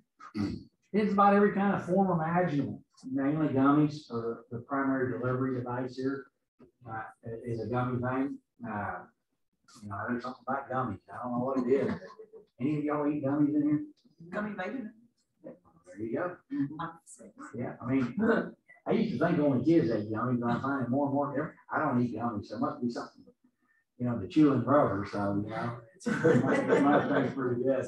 More and more, I used to have nobody admitted to it, but now everybody's raising their hands up. But the gummies seem to be, and here's our culprit. And Ed talked to you earlier about, what scientists do when they genetically modify and engineer. This is a Washington medical marijuana plant. I don't think Washington's growing season is quite as robust as Florida's growing season. This is an outdoor medical marijuana plant that we went on a compliance check. The individual caregiver here is allowed to have 6 plants per person that he's caring for. This individual with 6 plants over his allotted. This guy right here, they call him the Cookie Monster. He's about 6'4". This plant yielded, and we dry weighted this plant yielded over 22 pounds of processed alcohol. The old DEA adage in an outdoor plant would yield about a pound and a half, indoor about a quarter pound is out the window, because this is what happens when, and this is what you see. typically when you allow home grows and outdoor production, is these monstrosity hybrid plants. This is a hybrid indica sativa that yields over 22 pounds of processed sellable flower here. But it never ends. It never ends. These things here, and we're getting close, and this is the greatest, latest craze with our young people's vaping devices. And they vape for a reason. They vape because of the stealthiness, because you have no way of discerning whether they're vaping nicotine or they're vaping THC. Absolutely no way. It's odorless. There's no way actually, unless you test the oil in there to determine exactly what, or they're doing a combination of both. But this is it. And it's absolutely the craze with our young people. They're vaping all of they don't really understand, even the nicotine vapors don't really think they're not smoking. Well, you're ingesting an aerosol, not a vapor. Just taking an aerosol in. I can't imagine. And we know that with the eval cases, it's not going to be a good outcome. Of course, eval went away with COVID too, so we don't really know that. But here's what you got. There's some examples. But here, I took this picture in a dispensary. You know, look at this. Why do you have, what is it? I mean, what if it's a high, no, it's a vaping device. If you're an SRO or you're, and if you, I got my oldest two grandkids live with me. My daughter got divorced, moved in, you know, mother-in-law's in the basement. Geez, Lord, look at that. I'm glad we traveled. And I want you to know, Michelle, I am here on my 42nd wedding anniversary today. So I am here. So yeah, so I just how much I care for you. My wife's not too pleased, but you know. But you know, why do you sell these? Well, we know kids are going to get them, and they need a way to be able to do their weed without anybody catching. Unflipping believable. But they're there, and the flavor, and I'm about done here. Here's the eval. That's the latest I had. You know, that's a 2020. You know, it's not. If you talk, Bill Lynch, he's one of our pharmacists, he's one of our speakers, he's a subject matter expert on vaping, and he starts to show you the pictures of the lungs from these folks. It's young kids that are, and by chance, if you are a vapor, particularly what he found out in his hospital in New Jersey, by the way, and what they found out there during COVID, that your outcome, you're significantly more likely to contract COVID if you're a THC vapor, and the detrimental outcome is threefold worse if you're a THC vapor from COVID. So yeah, did bode well for during COVID for vaping, and particularly THC vapors that contracted COVID. Again, it's in everything. Now let's summarize this so we can move on. It's regardless of your position, you know, I don't, where you stand on legalization, you might think it's the greatest thing since sliced bread. I don't think anybody can dispute the fact that we absolutely need more research on this stuff. The good thing about it, and what Dale and I always say, if there's anything good that's come out of legalization, is that is actually occurring. The downside to it, we're still a few years away from getting some definitive results, but yet we continue to go down this road. Public health, public safety, public policy decisions that are made void of science and research. All we're saying is let the science and the research catch up with the myths. And then you can make your decision based on science and research, whether you want to go down the trail or not. They're at all-time, potencies at all-time highs. I mean, I don't know how you get much higher than 99.5%. I really don't. But they continue to evolve flower to where we're at the mid 40 range with flower, which if you'd have told me in 1979 that I would see raw flower 40+% of your smoking dose. It can't happen. But it has. And that's what happens when you hire PhDs in there and they do what they do. What do they do with weed that they've done with everything else in this country? Usage rates are higher in legal states than they are non. And unfortunately, our 12 to 17 group is on its way back up after about 4 or 5 years of decline. It's starting to inch back up. The 18 to 25-year-olds continue the progression upward. So does 26 and above. We continue to normalize, marginalize this to the point where not a lot of people see anything really harmful about this at all. Hemp's a nightmare. We already talked about CBD, no research, and very little CBD in it. Normal referral mechanism for treatment is pretty much null and void because of decrim. We're not seeing people in the system. Marijuana's involvement in accident increases. We know it's not marijuana use for kids ain't going to be a good thing. Cannabis use disorder goes up. It does cause impairment, and it continues to play an increasing role in automobile crashes and fatalities, and will continue to play an increasing role. And we're hamstrung in law enforcement because really we need a DRE, drug recognition experts to successfully tackle this. Most departments lack. I think the last data I saw, 16,000 departments in this country have no DREs at all. 16,000. You all have? We have one, and there's probably, I can count on my hand how many we have to count. Well, wow. And they probably hopping from one to the next. So God bless you. Young brain is developing, and marijuana causes damage. Youth to be in the market. They are the target, they are the market, make no mistake about it. In order to be successful, this industry has to addict young people, and that's exactly what they're doing. And they continue to do. And I always throw out one of my favorite authors, and you've probably seen, if you've seen me, you've seen this, because this is so true. What gets us into trouble is not what we don't know. It's what we know for sure that gets us inside.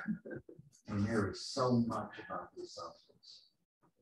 So your challenge, your job is to educate yourself to the reality of today's market, so that you can go out into your community, and Monty's going to touch on that more, and you can influence the movers and shakers in your community with factual information about the reality of today's marijuana. Because it should concern each and every one of us, whether you're a parent or not, that our young people are the target, and our young people are adversely impacted.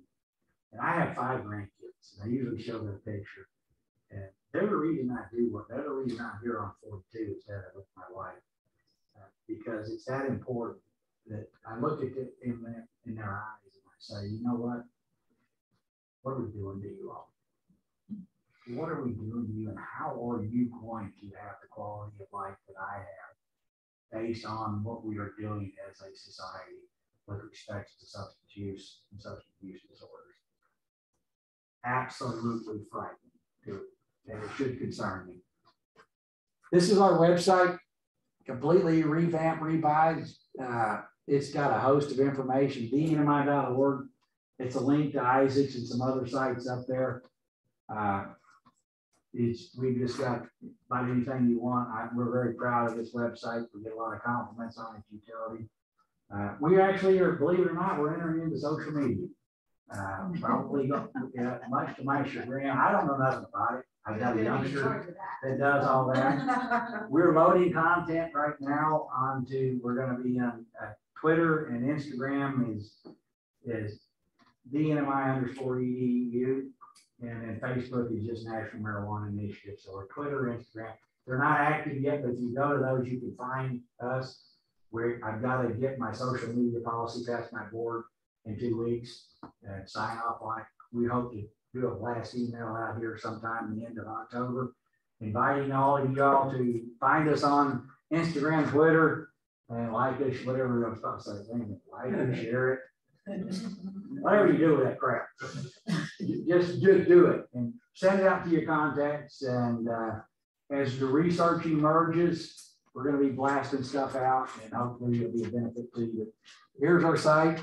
Here's a little QR code here. You can take your phone. This is about this presentation. If you don't like it, if I don't, let me know. If you like to hear something different, let me know. And you can put on there, have Michelle bring you back on the cool. I'm coming back again. Michelle at least 60 degrees. And lastly, this is us. If you need us, here we are. Me and Dale, it's us, it's NMI. We're holding arcs. We answer our phone 24/7. We don't have the answer. I got geniuses like Monty that know the answer. We reach out to them. We will respond to you. It's probably better email or text us. And if you need anything, if there's something on our site you can't find, or a particular topic you're interested in, we'll find it for you. We've got to go to our speakers bureau. We've got a host of speakers out there that are free to you. We send, like I'm paying for mine to come down here, so he's free in most cases. But that's a resource to you. So lastly, I just want to leave you with just a couple of words of encouragement.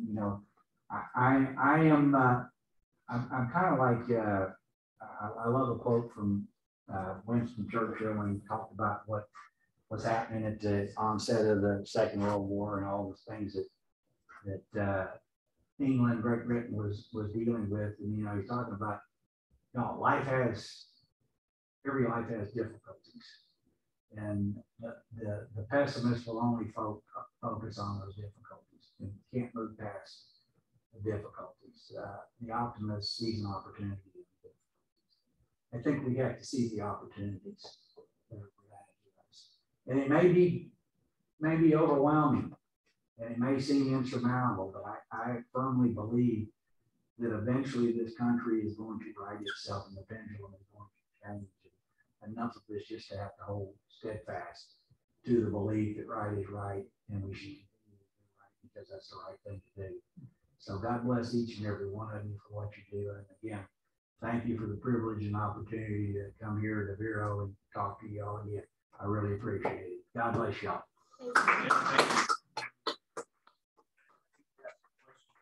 Okay. Yeah, does anybody have any questions here? Because I do have 3 online. Okay, so first, we'll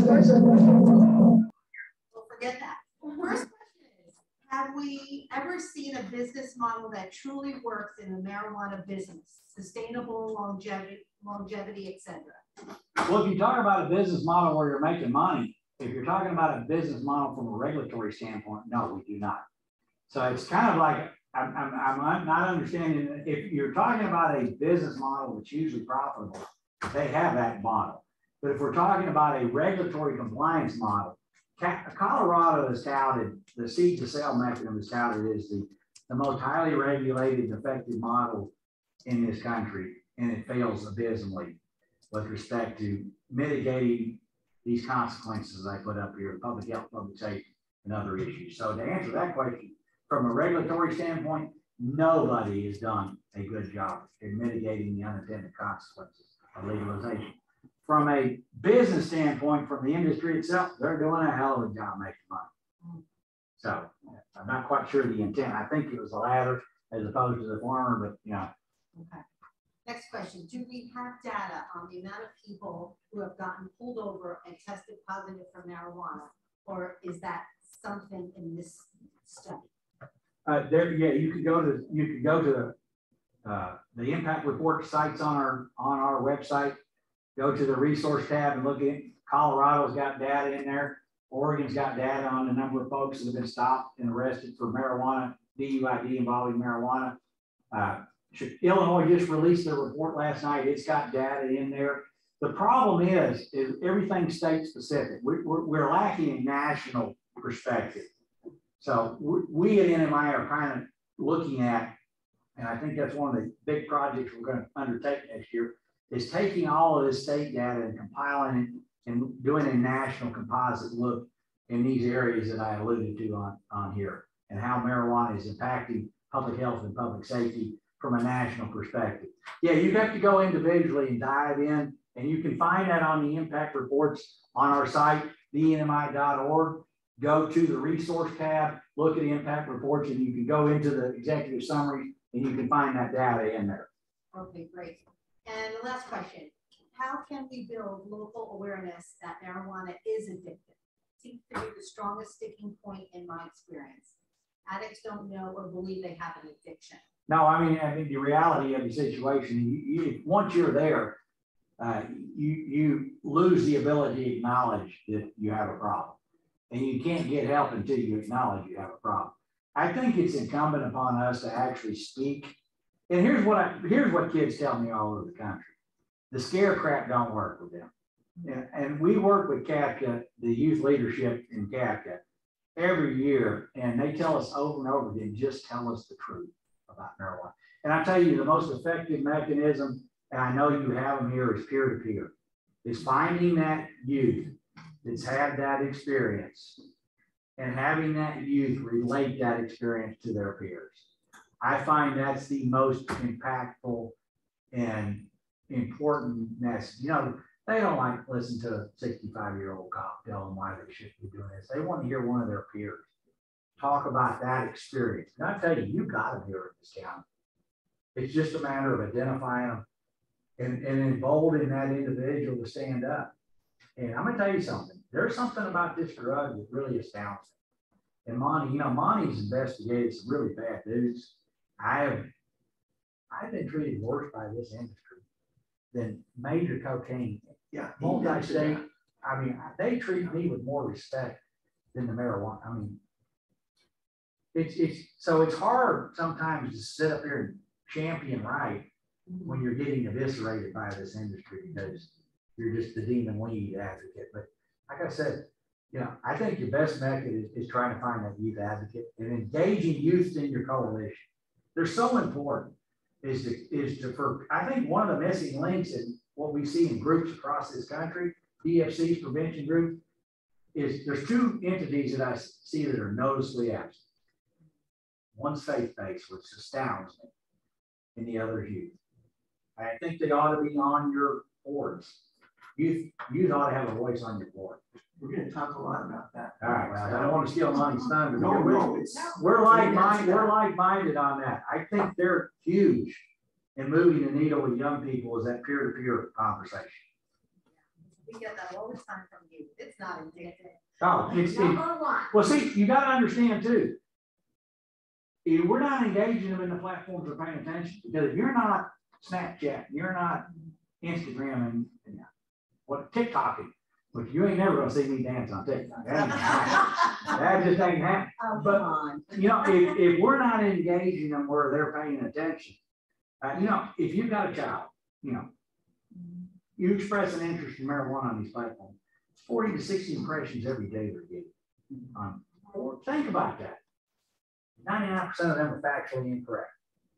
But we've got to hit them with their peers, and we have to hit them on the mechanism. That's one of the things we're trying to work with at Cat Youth. How do we message in the platforms that kids are paying attention to?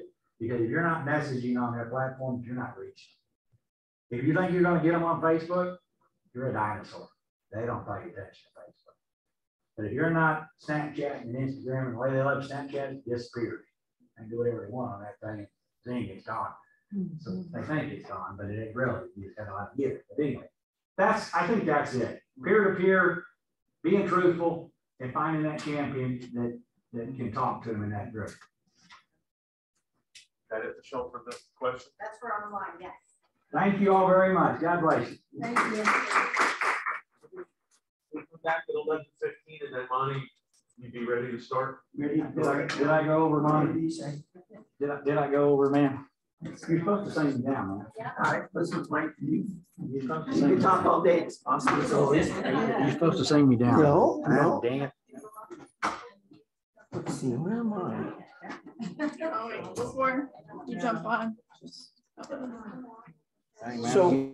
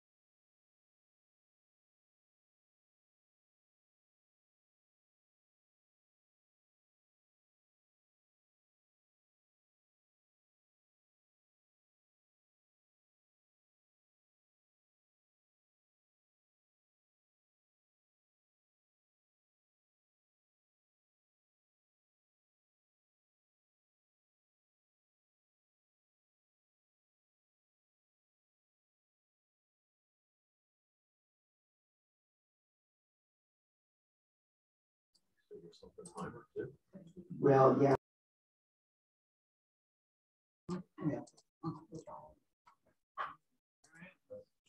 Michelle, we ready, or you want to? Michelle, you want to hit it? Just real quick, before we get Monty on it, Monty, I'll be quick. I apologize. I wanted to stress before the importance of what we're talking about here. I wear this little band here. That's for Vidensky Termidor. He passed away April 30th this past year in front of all his fellow senior students at St. Edward School. Wow. My son was there, my daughter, who also goes to the school, and unfortunately I was there as well as a parent on their last day, official last day before graduation, to celebrate them moving on from their senior year to entering into college. They jumped in, they all do their ceremonial leap into the lagoon, and unfortunately BT didn't resurface. Well, come to find out, all through that day, he was under the influence of marijuana and also alcohol. So it's very important things of that nature to always remember that, even though, as Ed said, this is sometimes for most of us, it doesn't seem like a big deal, marijuana use or those things, that we need to be always cognizant of the dangers of this drug. So I'm going to hit all right, Monte Stiles. Thank you, sir. Monte, you ready to go? I'm ready to go. All right, thank you, sir. Yes, sir. So great. Those of you viewing from home, you need to understand that you may only see these empty tables, but there's thousands of people back there. They're just, it's like church. They all want to sit in the back row. So, so just ignore all this, because Ed's in high demand as a speaker, so lots of people came. So anyway, I'm very excited to be here. It's been a long time since I've been in Florida. I came here a lot when you guys were fighting the initial legalization issues. I worked with the Sheriff's Association and other people. I was very tuned in to what was happening and why and who was doing what. But that hasn't been the case recently. I actually prefer to do this kind of presentation. I could speak for 8 hours on all the stuff Ed, I don't know what Ed knows, but I know more than I wish I knew. And that's a topic that deserves a lot more attention. We need to spend more time on it. But I get to talk about a happier thing today. And that is, what do we do as concerned members of the community, and especially as community coalitions, to convince people to pay attention to what we're telling them? How do we motivate people to do something? Because for any societal change to happen, people have to feel a sense of urgency, or nothing changes. And unless you can instill that sense of urgency, or they discover it on their own, like who you find in prevention, a lot of times people have had tragedies in their lives. They've experienced that, and they have this sense of urgency to do something about it. So how do we do that? How do we get other people to pay attention? Because all of this pot stuff, all of the harms that are caused in society are because people make choices. They make choices to make money. They make choices to get tax revenue. They make choices to get high. It's people's choices. And so one of the things I thought about, and I've been working with these wonderful ladies for what, a year and a half now as we've gone along. One of the things I realized, especially last night as I was reviewing your website and your Facebook page and stuff, is you guys know how to do all of this stuff. And probably before COVID hit, you were doing even more things than I see right now. But when I looked at your stuff and knowing these people, these wonderful people, you've got it all down. It's probably more of a question of how to scale up, how to get more people involved. But I love this mission statement. I love these two words: empower and mobilize, educate, activate. That's something I love to talk about. But I'm gonna suggest something to you though, that and I see other things that make me realize that this isn't the case, but to reduce the use of alcohol, marijuana, other drugs in Indian River County youth, okay? the youth, when they see that, they often think, in a lot of coalitions, they think, oh, we're the problem. Adults don't think we're the problem. We got to be fixed. Most common thing that happens to me when I get a call from somebody around the country that want me to come, most common call, Monty, can you come to Tampa Bay and talk to our kids? And I'll go, well, when is it? Okay, yeah, no, I can come there, but what is it you want me to do? So I'm gonna paraphrase what they want. We want you to come and fix our kids. Oh, okay. So if I come to your schools and talk to them for an hour, will this fix them? Oh, well, no. Okay, so why are you bringing me all the way from Boise if I don't accomplish anything? Well, you know what it boils down to? So it boils down to a check mark in a lot of cases. Red Ribbon Week, something, it's a check mark. We got to have a youth speaker. And so this always launches a conversation, and often an hour. What do you really want to accomplish? And when it ends up, is I say, look, if you're going to have me come to Tampa Bay or wherever, use me up. Fill the day, fill 2 days. Use me up at other things that are useful, because your kids don't want to be, they don't want to feel like they're the problem. Because if actually an hour talk fixed all of your kids, that'd be awesome. But would it fix drug problems in your community? No, because a bunch of adults are making these choices. And why do you think our kids are doing it? Because they watch adults make choices. They have modeling, they adopt attitudes about these things. So the bottom line is, I say, okay, if you want me to come, I'll come, but we need to do these things. I'll talk to your kids, but I have to talk to your community stakeholders, or you're wasting your time.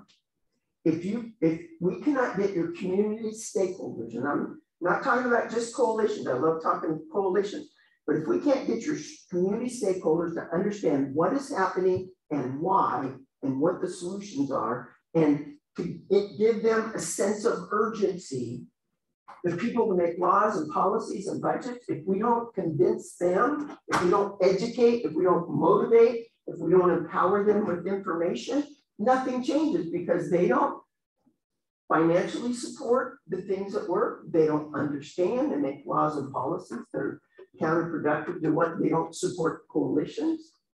So community stakeholders is usually my number one thing.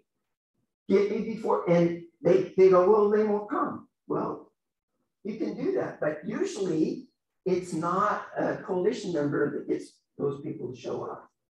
Best way to get community stakeholders together is to get a mayor or a sheriff or somebody in the community that has a lot of juice. And instead of you as a coalition member saying, oh, please come to our drug education thing, the mayor's calling, hey, Mr. Businessman, Mr. Kiwanis President, Mrs. So-and-so. I personally am asking for a favor. I need you to be at this meeting for our community. We're going to talk about important things. Could you do that for me? So instead of getting a few to show up, please come to a coalition meeting. No, this is a community stakeholders meeting. And we need the mayor, councilman, county commissioners, sheriffs, school board superintendents, parents, churches. We need those people, the people that have lots of influence. And if you get them here, and the stuff Ed explained, things that I tell them, by the time they're done, they're going to understand something they have not paid much attention to, is they're going to understand the tremendous amount of misery and pain that's in this community, and they're going to understand reasons why that exists. And they will be motivated, but you have to get them there. Our coalitions too often spend months and months advertising a drug education event at the high school on a Thursday night. How many times you spent a month doing that, and you get 8 parents there and you've got 10 people on the panel? It happens all the time. You have to figure out how to scale things up. That's one way. The other way is to go where the people are. And actually, that's going to be in a slide I'm going to talk about here in a sec. But you guys, all these programs, you have such an impressive website. I love it. It looks cool. There's all kinds. It's just so well done. Who puts that all together? Well, we work together. It's awesome. Anyway, I can show you page after page, but your Facebook page is cool. It's all very cool.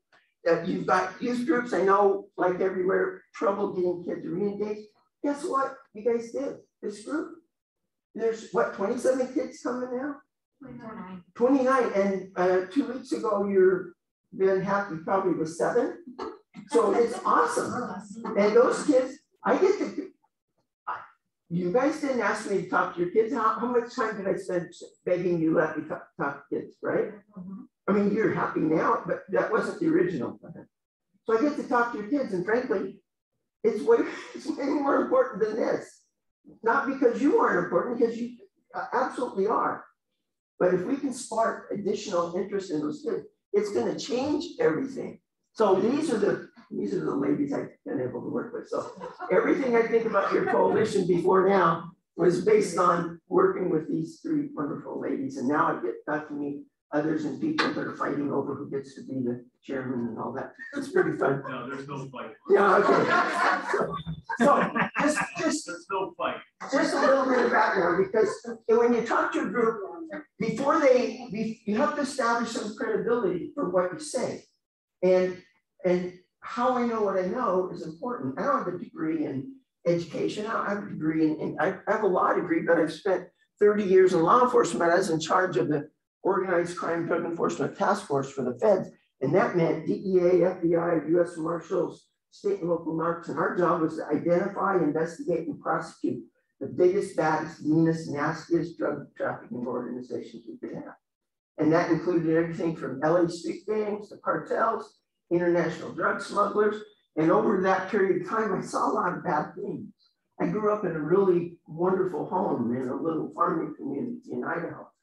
Not much bad happened there. I lived a really wonderful life as a kid. But when I became a prosecutor, I started going to homicide scenes and autopsies and dealing with little children that had been abused and horrible, horrible things. I was an eyewitness. So some of us, we see that. Other people read it in the newspaper, see it on the news, but it's not real to them. So if we don't have people that didn't learn it in a book, but saw it, experienced it, that can explain it to others, then the people aren't going to be motivated. They have to, it's not a head thing, it's a heart thing. They have to feel it in here. They have to understand the pain that's going on. It's caused by people's choices. Couple examples, 7 pounds of meth was in a house, a little farmhouse with a mom and dad and 7 children. 7 pounds of meth. A gram of meth will get you killed, let alone 7 pounds. But what? All the guns here. But guess what? When my guys hit that house for a search warrant, this is what they found in the baby's crib. And when they asked why there's a gun and a clip in the baby's crib, you know what the mom said? She said, well, it's not loaded. Now you think, oh, that's not good. But that's those people. Well, guess what? All those 7 kids are going to be in the school system in their neighborhood. They're at the playground.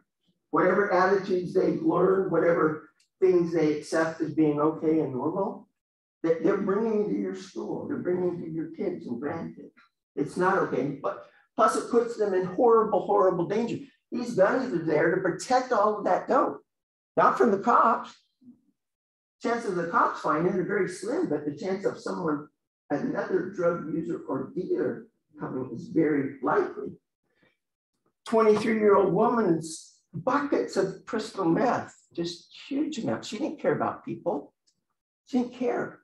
We had a wiretap on her. I listened to her talk to one of her friends that she tried to kill a baby that was her dad, who was a drug smuggler, who taught her how to sell drugs. Her dad's girlfriend had a little baby, but it wasn't his. And she explained how she tried to end its life. And she was mad because it didn't die. Now, if you have a person like that, 23-year-old, selling that kind of stuff, do you think if they have that attitude towards baby, they care about the people they sell this stuff to? No, they don't. Over, all of us could tell stories like that. But we've had cases that take us Hong Kong, Thailand, Fiji, Australia, Europe, on a case that was part of it was in Idaho. So I had a really fascinating career. I love my job. We seized $28 million in one case. It was the best job ever. I couldn't have asked for a better job. But after 29 years of this, I woke up one morning and I realized, you know what? I can put another 100 people in jail during the rest of my career. And I was too young to retire, so I didn't have a retirement. But I knew I needed to leave. And I needed to do something else because I felt like all of this stuff was in my brain. But I was just using it to punish people that make bad choices. And as we all know, how much better is it to help people make good choices in the first place so they don't become your suspect or your defendant? That's the key, to help people make good choices. And how do we do that? That's a hard thing. I was in New Orleans a few years ago giving a talk, and my wife got to come with me that time. And after the talk, we went out to the city, and there's lots of beautiful, interesting things there during the day. There's a park, a famous park with a beautiful cathedral. During the day, it's full of light and music and artists and smell of food. It's beautiful. That night, we wanted to go down the French Quarter because that's the famous place, the Bourbon Street, where Mardi Gras and lots of people come. So we went down there and had a nice seafood dinner and walked along it to see what was going on. And pretty much this is all we saw, if you've been there. Ton of neon lights, bar, restaurant, bar, quarter mile of this. And I like the outdoors, so this did not appeal to me at all. And so Sandy and I are thinking, this isn't fun, we'll get out of here, what's the attraction? But as we go along, like you do in a lot of big cities or anywhere now, you see these poor souls there. People carrying around glasses that cost $18 for a hurricane drink, get you wasted, stumbling, yelling down the street. Walk by these people, don't pay any attention to them. If you buy an $18 drink, maybe you could afford to give them $1. But a lot of people, they looked the other way. Well, as we went along, we saw more and more of this, and we got more and more kind of sad. This poor soul is laying on the sidewalk. He's got a dollar bill clutched in his hand. His pants are about half off, and I watched tourists step over him without even noticing them. Didn't appear to. They didn't know if he's dead or alive. And you know, this happens everywhere. People ignore things because you don't know how to help, or you don't want to help, you don't have time. But this man was there, he's a person. We kept going, see more and more things, and we just decided we got to get out of here. So we moved back to the end where that beautiful park was again. And then we're going to take off and go to the hotel. But when we got to this park, it wasn't beautiful. It wasn't full of light. It was dark. There was no music. There was no flowers. It was dark, and with people huddled together, passing bottles in paper sacks or needles or pipes. And it was a dark place. And we go, get out of here. And so we turned and to head to the hotel and almost stepped on this man. He's laying in the middle of the square. He's got grass, soft grass, 10 feet away. But there he is, almost stepped on him. And it's like both of us are kind of, oh my goodness, what are we looking at? The first thing I thought, was he dead or alive? I actually watched to see if his chest was going up and down. I couldn't tell. But in just a few seconds, all of these things came into my brain. What is his name? Where was he born? Who are his parents and siblings? Do they know where he is? How did he get here? What things happened to him in his life that caused his life to end or be here at 11 o'clock at night, laying on cement in New Orleans, whether he passed out, just decided to lay down, or died? What brought him here? All of those things came. And I thought to me, and I don't know the answer, I don't know. But I do know this. When he was a kid, this was not his intention. This was not his goal. This was not his life dream, to be a junkie or alcoholic passed out on the street. So I often think to myself, what if you could go back in time, any one of us, to a point in his life where something either happened to him or something he did or a combination of those things. And you could intervene in that person's life in a way that changed the course of his life. What value would that be to him, let alone the people who loved him? What, you couldn't put a price on that. And yet every single day, we all have opportunities to make a small change in the course of someone's life. When I talk to kids, I talk to them, and you know what? If you want to be a really cool teenager, it's not by being popular. It's to look for that kid in the cafeteria that sits by himself every day. And you go sit by him. And you get to know them. And you don't have to be their best friend, but you know their name. And you say their name when you see them. And you introduce them to their friends. And you do not know what the impact of that is. We, especially as teenagers, but we adults do it too. We're kind of all inside here. And the truly happy people are out. They're out there. They're looking around. They're looking for ways to serve people, love people, get to know people. And so this guy, something went on and his life went this way. And how much misery and pain has that caused him and everybody who knows him, the system, the community, everybody. He couldn't quantify the amount of pain, misery, and expense of this kind of life. So the cool thing was we got, oh, I'm sorry, I need to go backwards. How does it go backwards? Okay. So after seeing this, we go to the hospital, we go to the hotel. Next morning, get on a plane, fly to East Tennessee, where we have 6 grandkids, the 2 youngest are twins. And instead of looking at that guy on the sidewalk, I was walking around a lake, a beautiful lake in East Tennessee. And instead of looking at his face, I was looking at this little face. And I was looking at this little face. And I'm walking along this lake, this beautiful day with these little precious children. And I can't help but just look up and say, thank you, God. Thank you for these little creatures that we have. Thank you. They have parents who love them, who teach them, who protect them.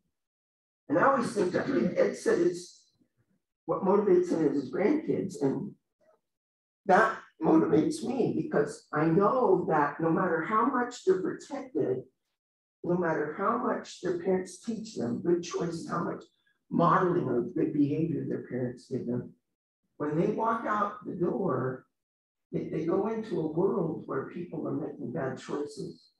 We can't protect them. So we have to pay attention to what's going on in the greater community. We can't put up with nonsense, people making choices that hurt other people. And that's part of our role in coalitions, is to help people know things that make a difference in the community. So I go along, I got almost 30 years in, and I decide I can't retire, I gotta leave. Wife is thinking, oh, you're leaving that job you love and it pays a lot of money, and you're gonna do what? I'm gonna go do drug education. Oh, that's a good idea. So I basically quit my job without a job, and I still don't have a job. Ed knows this. When I introduce myself to people at meetings, I just say, I'm Monty from my house, because that's it. And it's just the way it is, but it's okay.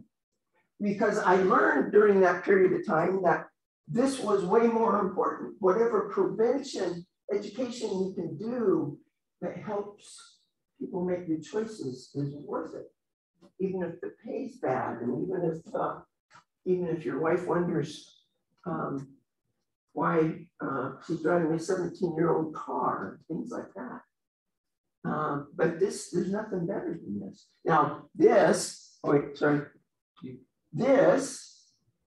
is not the most effective way to teach kids in an assembly. It can have an impact, but it's not the most effective way. If I could pick the most effective way, I would do two things in every community. I would do that, but more importantly, I would get a smaller group together like we're going to do today, whether they're student leaders, kids with influence, or kids that have no influence but want to have meaning in their life. They want to make a difference. They don't know how. I would rather sit down with a dozen or two of those kids and talk to them about how they can change the world. Because extra time with those kids will flow out and be way more powerful than an hour talk at the high school in a big gym or auditorium. So that's what I've heard. So I'm very grateful to do that today. And I learned during this time that Mark Twain and another said the two most important days in your life are the day you're born and the day you find out why. And I'm quite sure every one of us here, you had the first one, and hopefully you had the second one. You find out why. But an amazing thing is, for most of us, there's more than that second day, because you get to a point in your life and you realize, no, there's something I'm supposed to do now that's different, and then maybe something different, and your life changes. And so that's been the case for me in doing this, and I've never regretted. So we're talking about this discussion. I'm using this as an example because it's changed more things than anything else. I came out of the U.S. Attorney's Office to do drug education, and what I immediately found out is kids don't listen to us anymore. We have no credibility with them at all. We have no credibility. We've told them not to use drugs, and now we tell them we can make money from drugs. Our children live in a world where they simultaneously are taught tobacco smoke kills you, but marijuana smoke heals you. How do we have credibility with them? They don't listen to us because they see greedy politicians. They see things that make no sense. So they're, woohoo, we'll do whatever we want to do. We don't have to listen to those people anymore. And so a good way to talk about how we impact the community is to talk about the thing that's changing most dramatically. It's big tobacco on steroids. How many decades did it take tobacco industry to do this before they got caught? This is on steroids. It is exponentially growing in a way that's scary to people that watched it from the very beginning. But we live in a toxic, our kids live in a toxic popular culture. It's toxic, it's like toxic waste.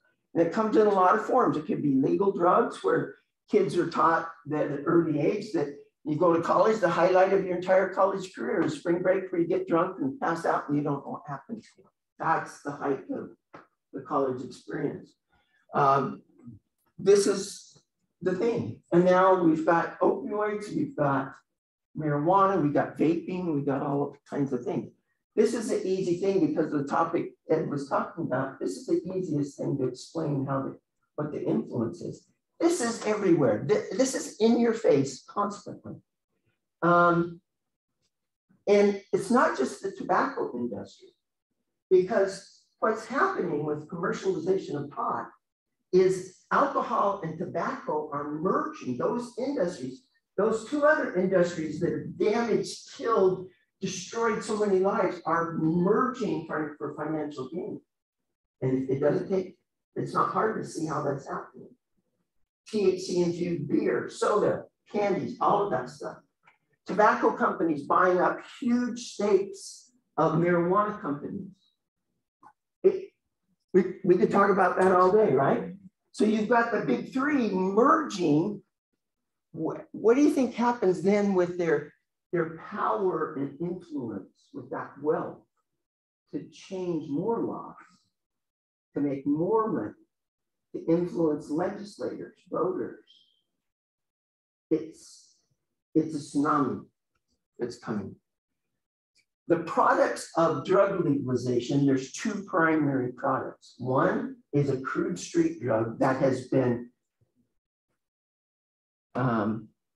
weaponized, and a toxic culture. Look at these little boys. Neither one of them are smiling, but whatever adults are sitting around here smiling think that this Buds for Life is a really cool picture opportunity. I don't know who those people are. I wish I could find them, because they need to have their children taken away from them.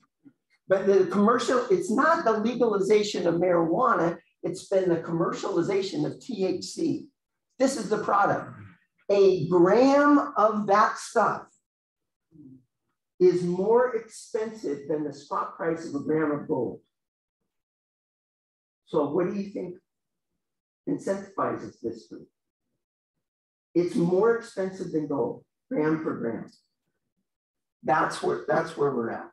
And the popular culture not only does it, they encourage it. People that are, we've made them into millionaires. This is their Twitter, Facebook post, their Instagram post. And it's not, oh, this is fun for me. This is cool for everybody. I mean, good old Willie, he's got his own brand of pot. Is he dead yet? Yeah. He has a lung problem. Probably not related to pot. You don't know it. With as much pot as Willie smoked, he should be 200 before he goes. But this is what we're living in. Social media. I have hundreds and hundreds of examples of social media kids approach with everything. Don't drink and drive, park and spark. What's that mean? Parents don't know what that means.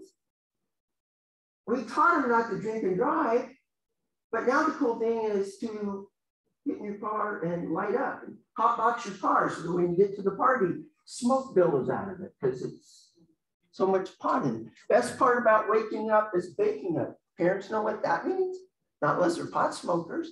Think about what that one thing means. That means the people in that culture, what they're trying to push on people is the best thing about getting up in the morning is getting wasted. And so what's the consequences to the rest of society? They get up, they get baked, wasted, high. Then what happens? They go back to bed, they lay on the couch, they play video games, or they go out the front door and get in the car, or go to school, or go to a job. There's really not much in between. They're either wasting their life or they're out in society when they're baked. It's not okay. It's not okay for anybody. It's Friday, smoke weed, Sesame Street character. So what's the results of all that? It's not legalization as much as it is normalization of drug use of all kinds. Because if our kids don't listen to us about pot, they're not going to listen to us about anything. Why would they say, oh, you know what? They lied to us about pot. So what's the big deal about with the mushrooms or LSD? And now all these states are legalizing psychedelics, ecstasy. Oregon legalized everything. It's the normalization. These people pushing this want everyone to think this is just normal human behavior. It's okay. It's fun. It's healthy. It's recreation. It's a very sad thing. So Ed talked a little bit about what's happening in Florida.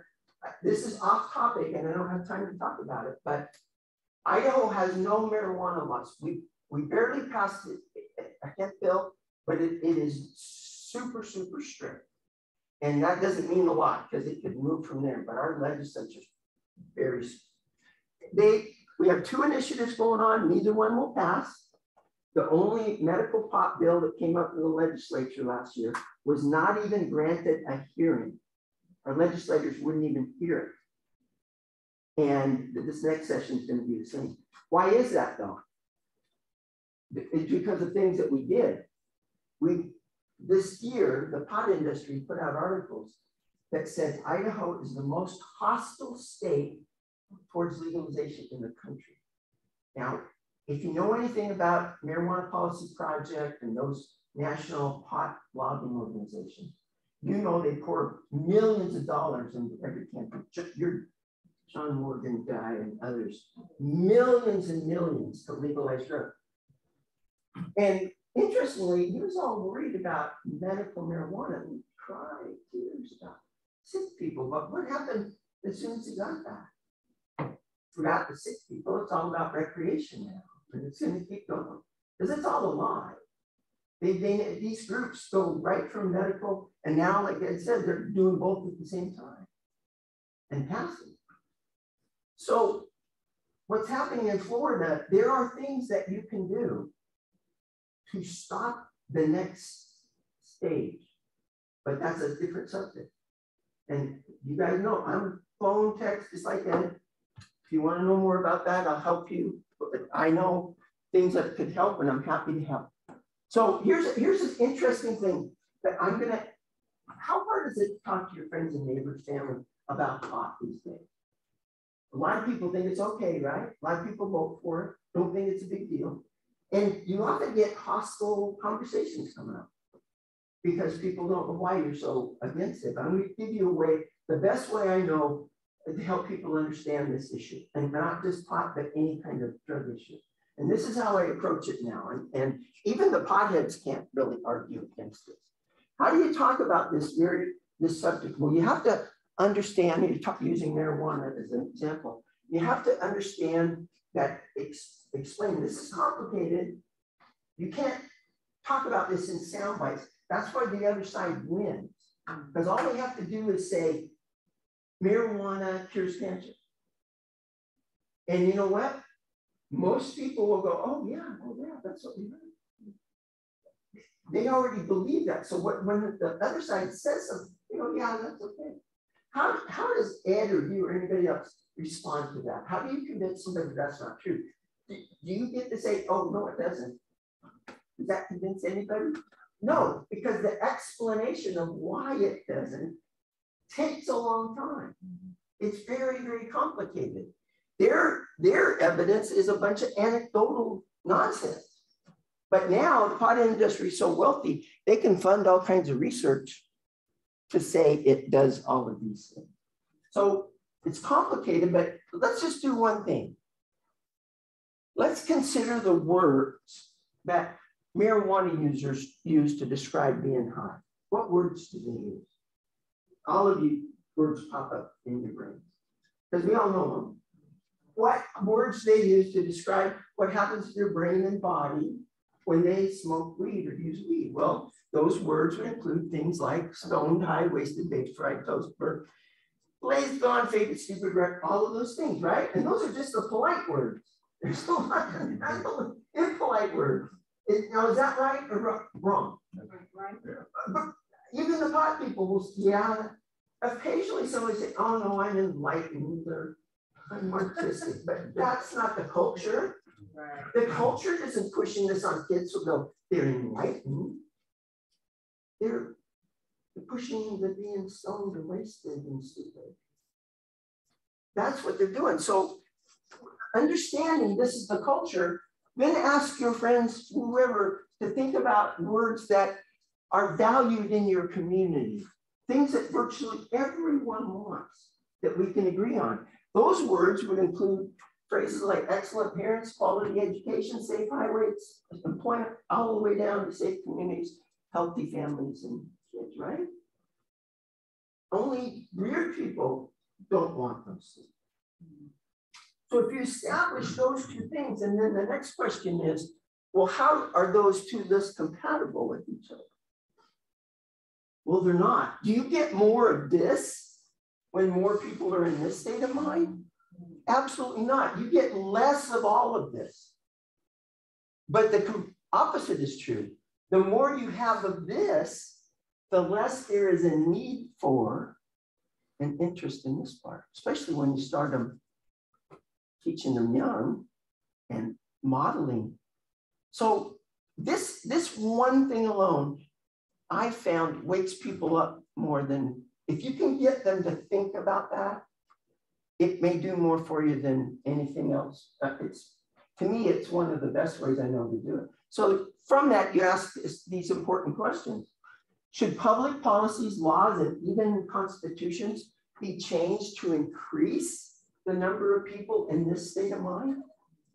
What possible reason would we have to do something that undermines all of those good things? Our public officials, our legislators, everybody needs to know that. How is this law? How is this initiative? How is this policy? How is your budget promoting all of those qualities that we want for ourselves and our families and our friends and our communities? If it's promoting this, something's seriously wrong with you.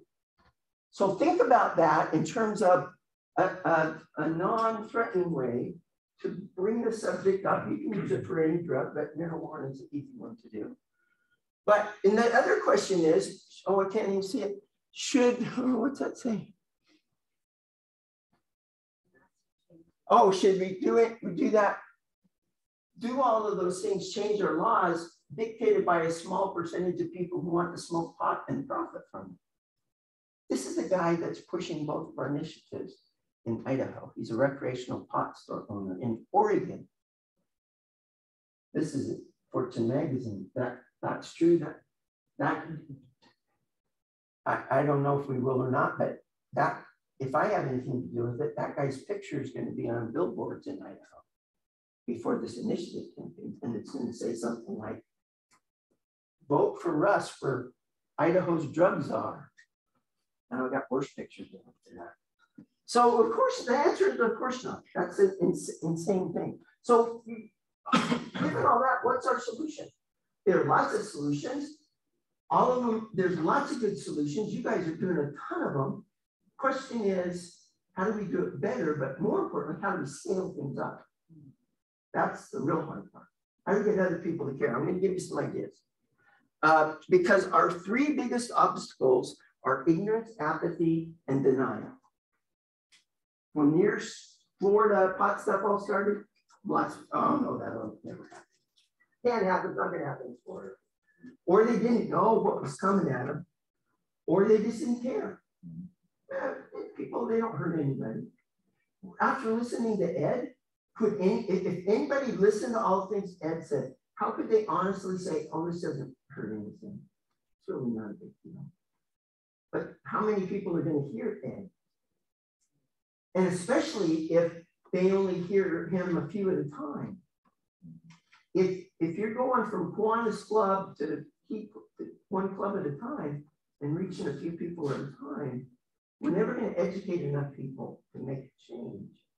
That's why I focus on stakeholders who will then use their knowledge and influence and do things because their circle of influence is large and they need to be motivated. That doesn't mean they're the only important ones, but they have influence. We have to get people to have a sense of urgency. So a sense of urgency requires knowing facts that they don't typically know, but more important, understanding why that matters, understanding why they should care about this fact. Because just knowing something doesn't make a difference. So how do we do that? Here's the big question. How do we wake people up? How do we take this group of people, you guys are all doing this all the time, you're awesome at it. How do we wake the general public up? How do we educate, motivate, activate the general public? Because if everybody here votes against the bad thing, but all your neighbors vote for the bad thing, who's going to win? We have to do this on a much bigger scale. So in Idaho, one of the things I'm proud of is we start all of our meetings, we start all of our talks talking about two core principles. And those are this. It's easier to build, this is Frederick Douglass quote, it's easier to build strong children than to repair broken men and women. Easier to build strong children than to repair broken men. We spend an inordinate amount of our tax revenues on fixing broken things, on cleaning up messes.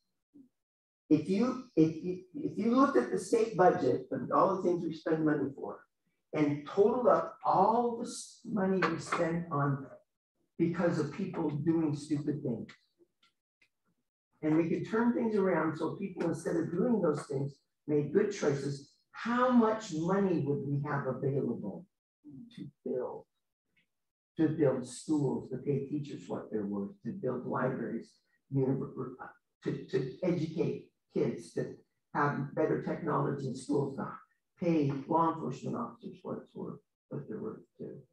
How much money would be available? You don't have to take in more tax revenue. You just shift choices so that we don't spend money on people's dumb choices. And the other thing a fundamental principle is it's easier to defend the city than reclaim it. If you have people attacking you and you get taken over, how much cost, human life, is it going to take to reclaim that city once you lose it?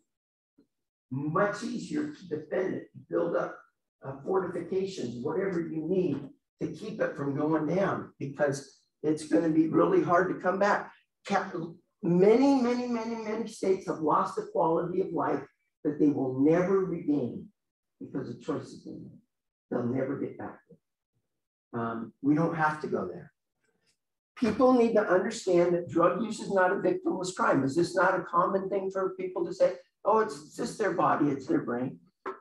Well, you think about this on a family level. Is it a victimless crime for a dad who likes coke to go down to his basement when the kids are in bed and snort a little coke and play video games, watch TV? Is that a victimless crime? Or is it a dad who's checked out, a dad who's unavailable, who may be unaware of things that are going on, who spends money on something that goes up his nose instead of spending it on clothes and food and things that kids need?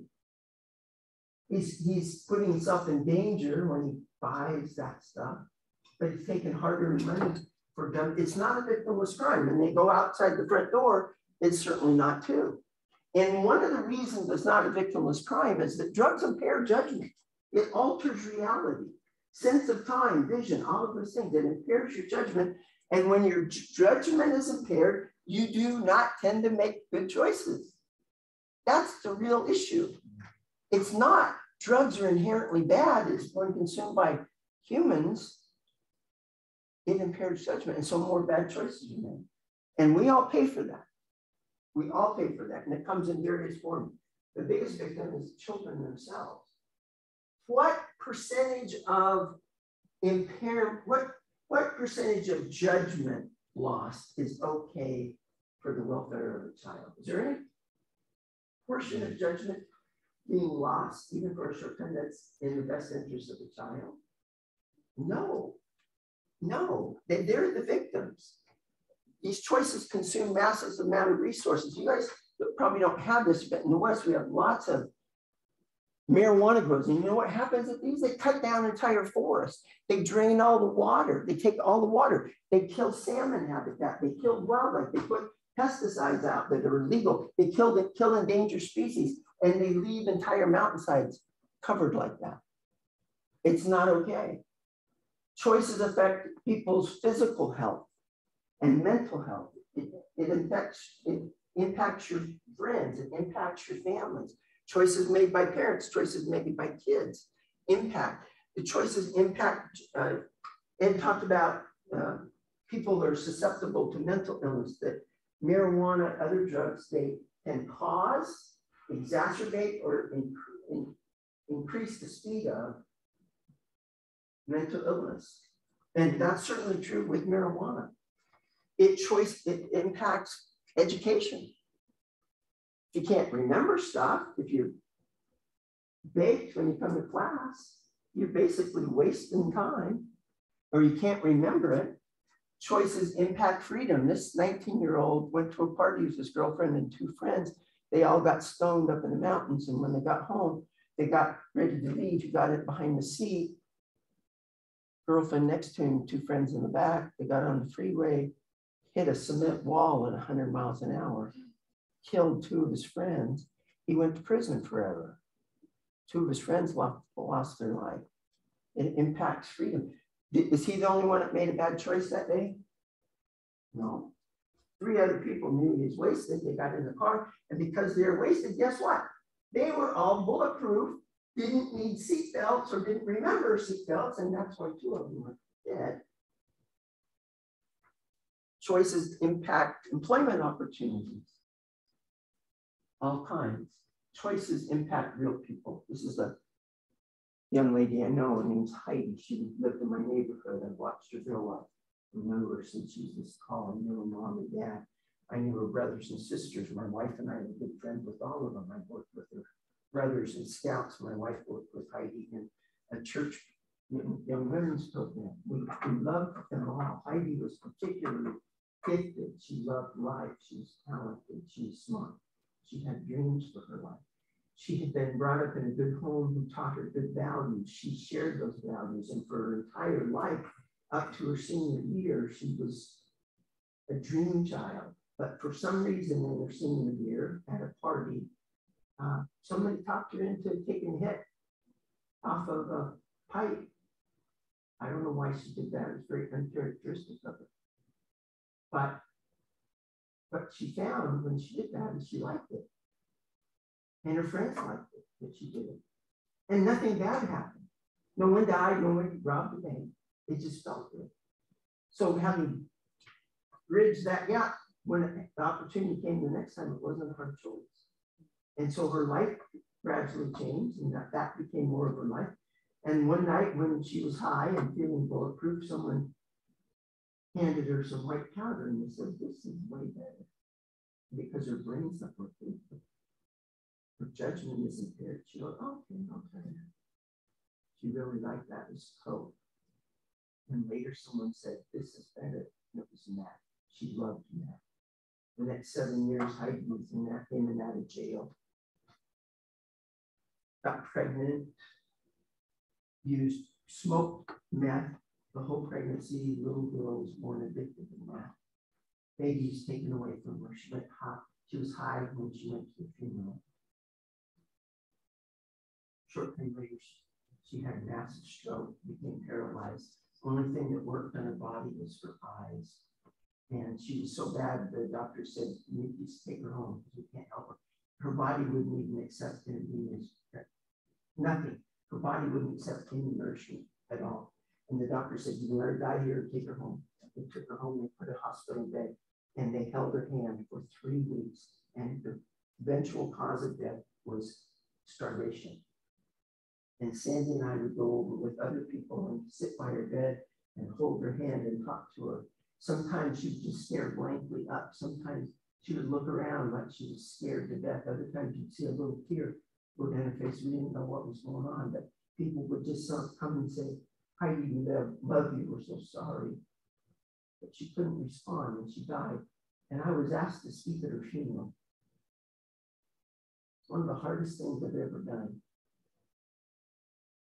After the funeral, her parents came up to me and said, Monty, here's 2 pictures of Heidi. Would you share these with other people?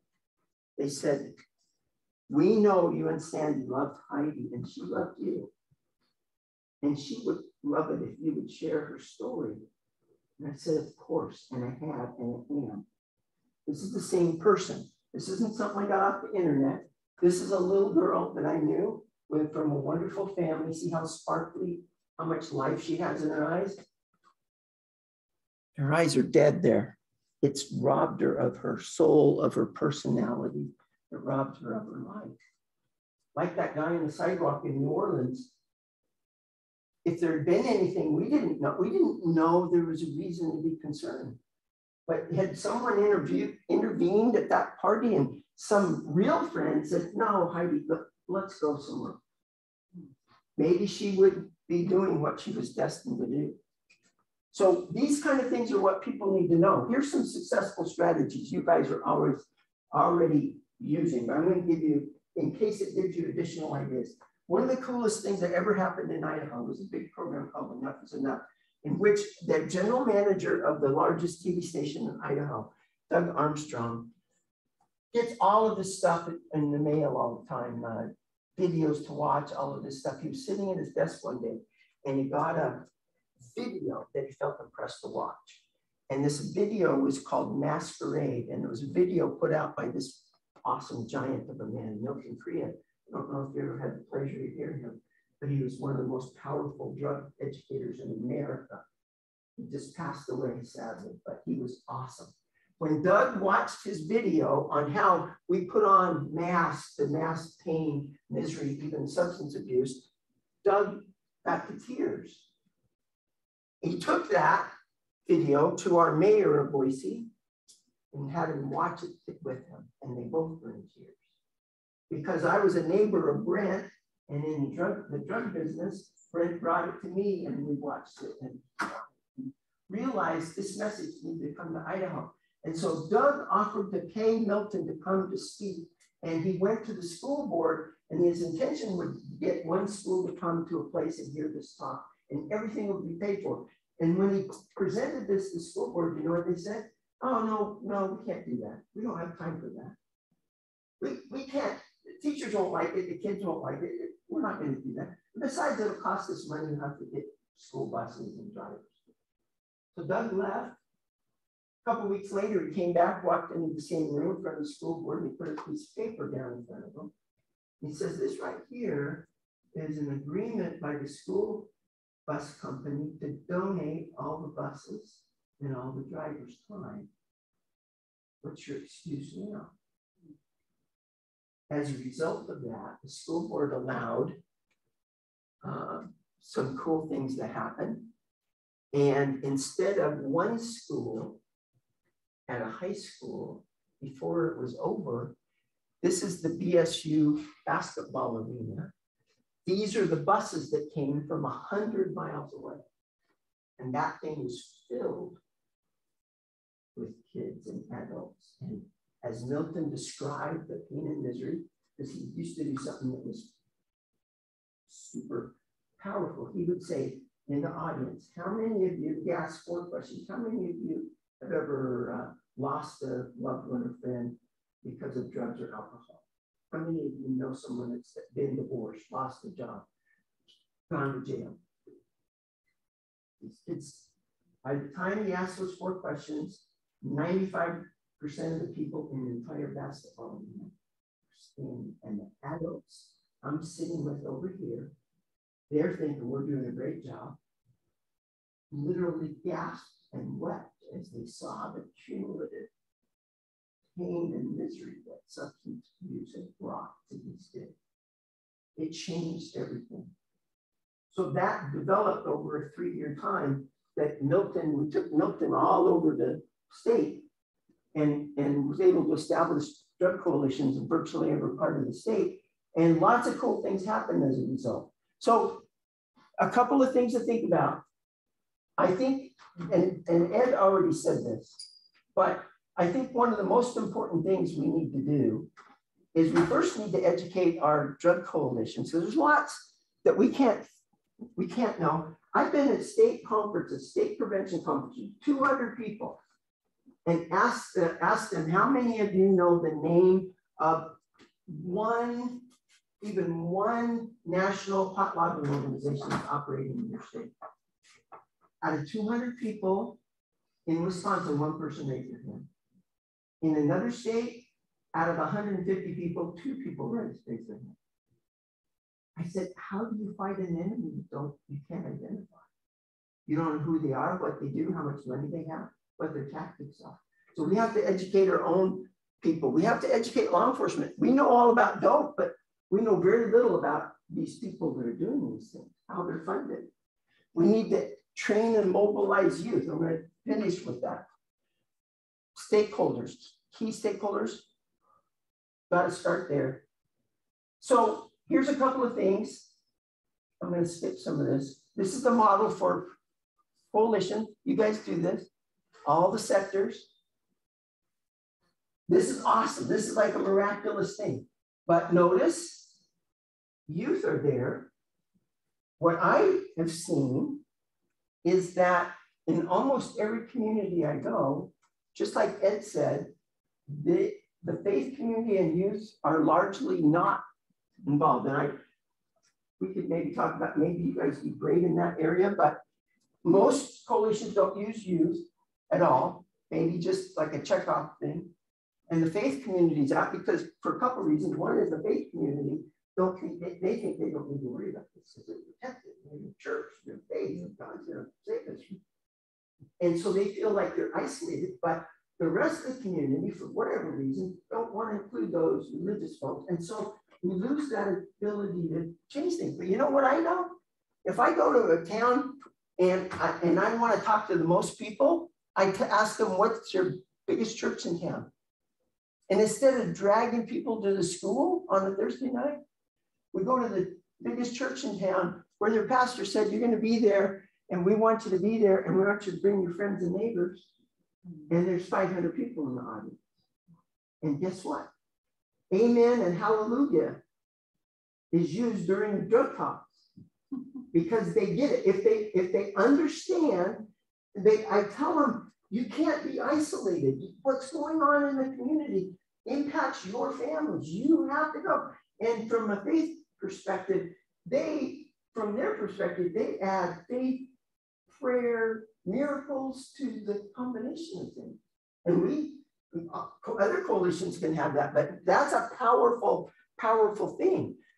I believe that a key to reinvigorating coalitions, I've watched coalitions for so long. The same people come month after month, year after year. We get oh good, we're going to do our alcohol thing this month, and we're going to do take back this. And we go through and they sit there like zombies. And basically it's a director's report. Whoever's running it, well, I did this and this and this, everybody nods. Oh, good job, keep it up, right? That sometimes happens. But I have seen coalitions completely change when they bring in youth, and this is what works. You get youth involved, you teach them how to be part of the solution, believe in them, let them lead, and they will come up with ideas that we would never come up with. More importantly, when it's their idea, their peers listen, because remember, adults don't have credibility. Their peers do. So I like to get people to think about 3 things: youth inspired, youth developed, youth led. When you get kids in a coalition meeting with adults that are worn out and don't think it makes a difference, but you get kids in there going, whoa, we can do this and this and this, and this is an idea. How about this? To influence their peers. And then when you get them to understand that, then they start thinking about how to influence their community. And I'm gonna talk about that with the kids this afternoon. This is a youth-inspired event, a Red Ribbon Rally at our Capitol every year. Youth put this together. This is some of our awesome youth. These people are warriors. They're warriors. So some of the programs that are youth-inspired that have happened, they've been successful. One of my favorites is because I love nature and I'm an avid photographer. There's a natural high program. Here's a couple of things we've done with that. Kid-inspired, kid-led, we created all of these posters with these positive messages. These aren't anti-drug things. These are pro-life things. This is how to get high on all the kinds of, and so we made all these posters and put them up in school, and they were so popular, people started stealing them. Because everybody liked it. And you know what? When one school had it, other schools wanted them. So that, I think this is the 30-minute version of a youth-inspired video, natural high video.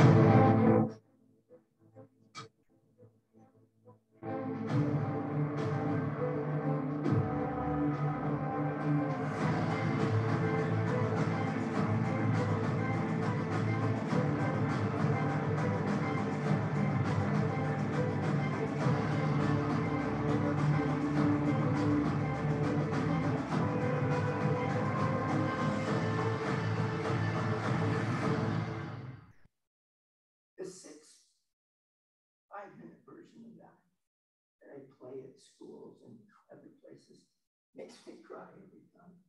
Those are all Boise kids. The longer version, this is the PSA for TV version. It shows every imaginable cool, fun thing that kids can do in their life. And it's a kid thing. It's inspiring. So here's some final thoughts. Have to think bigger, and knowing these people, I know they think big. The problem is gathering support. That's the problem. It's scaling up. One way to do that is find wherever captive audiences are. I get a call and they want me to come to talk to a city council in the town. I go, I can do that, but why, if you guys are concerned about this, why don't you get Ed, me, somebody else on the Association of Idaho Cities conference schedule so that we can talk to every councilman and mayor in the state at one time. We don't have the luxury of doing a few things at a time. So we have to think big and we have to think about captive audiences. We have to help people understand that education actually works, because there was a time in America when this was the norm. Cocaine drops for toothaches, opium for newborns, doctors, nurses promoting cigarettes, all of this, it's went on for decades and decades. Why did that change? Because of education. We started explaining to people what the consequences are of this stuff. We started explaining, people started to understand that these tobacco people are evil, awful people, and they lie. And it changed things.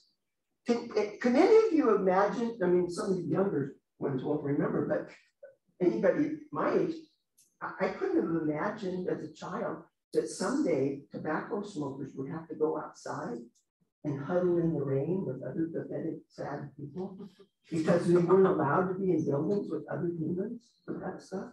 Could you have imagined that kind of a change? And that's not the only thing. There's lots of other examples. Designated drivers started with a law professor's idea that he took to Hollywood and had them write the idea of designated drivers into an episode of Cheers, the Cosby Show, LA Law. That wasn't a government program, it was an idea. And it was scaled up big time because Norm, the guy who likes to drink a lot in Cheers, he got stuck with being the designated driver one episode. So this thing became ingrained in the culture and it saved a lot of lives. We didn't have multicolored garbage cans when I was a kid, but now it's a normal part of life. Littering programs. Can any of you get in your car with your kids or grandkids in the back seat and get away with not putting your seatbelt on? No, they'll say, Grandpa, what's wrong? Grandpa, you can't, you don't have your seatbelt on. It's been ingrained in their little brains that that's what you do. We taught them that. We know how to do that. And how many people's lives have been saved at helmets from different sports. And now we're talking more about brain concussions in sports and how that's hurting people's brains and all of that. It's an education process. We've even taught humans to take care of these problems. We've taught humans that it's not socially acceptable to go around the park unless you've got a glove and a little bag and you pick up.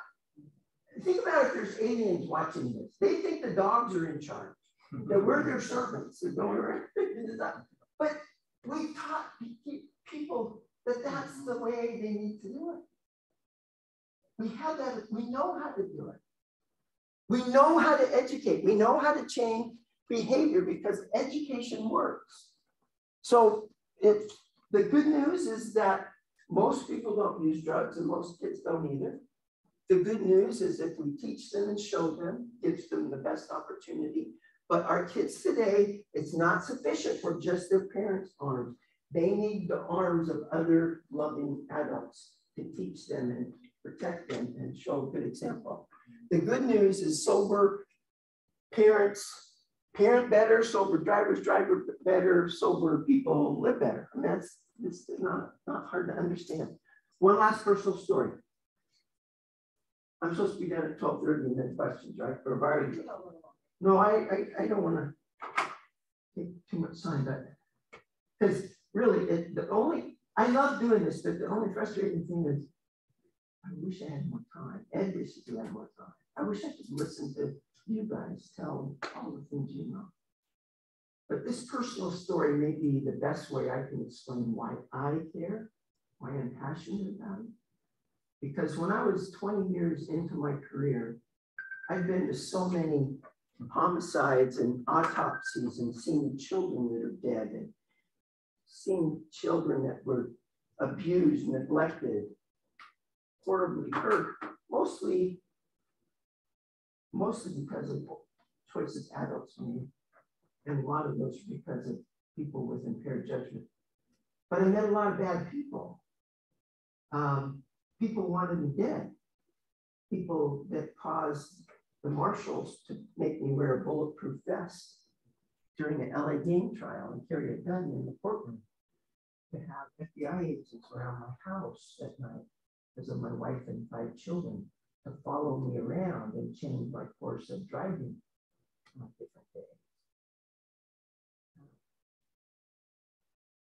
I had a lot of hate, but you know what? Like Ed said, my wife observed a couple of years into my drug education life that the pot people were scarier than my defendants used to be. And I had to admit that in one way that was true. Last time I was in Florida, a guy found out that I was speaking, and he put out the word to all his friends that some weird guy from Boise, Idaho was there to talk against their sacred herb. And before he was done, there were people all over the country commenting on his Facebook page about how this had to be stopped, how I needed to be stopped. One guy even mentioned bringing mortars and grenades to the, and all he was doing there to talk to him about drug education. It can be kind of strange. But what happened is our 5 kids, when their kids were all home, 4 teenagers at one time, which is a wonderful blessing sometimes, and other times a big worse than death. We had 5 kids, awesome kids, but they grew up, went to college, got married, and I found myself, the kids were gone. Sandy and I would go to work, come home, go to work, come home. And one day I woke up and I had this epiphany. I thought, life isn't fun. Life is scary. Life is full of weird, scary people. It's dark. And this scared me because that's not my nature to feel that way. I grew up in, I feel bad that I had we had no money, but we lived on a little farm, and I had puppies and wagons, and my grandparents lived next to us. And I had good friends. And like I hope all of you wish this for every child, is when you're little, life is full of wonder and awe, because everything's new, everything's, whoa. Is there anybody in this room that maybe you don't have these in Florida that hasn't picked a dandelion and taken it to your mother? It's the most beautiful, rare rose, and it's a weed. That was your baby, and that's how your mom accepted it. But that was the world we knew. Everything was awesome and new and wondrous.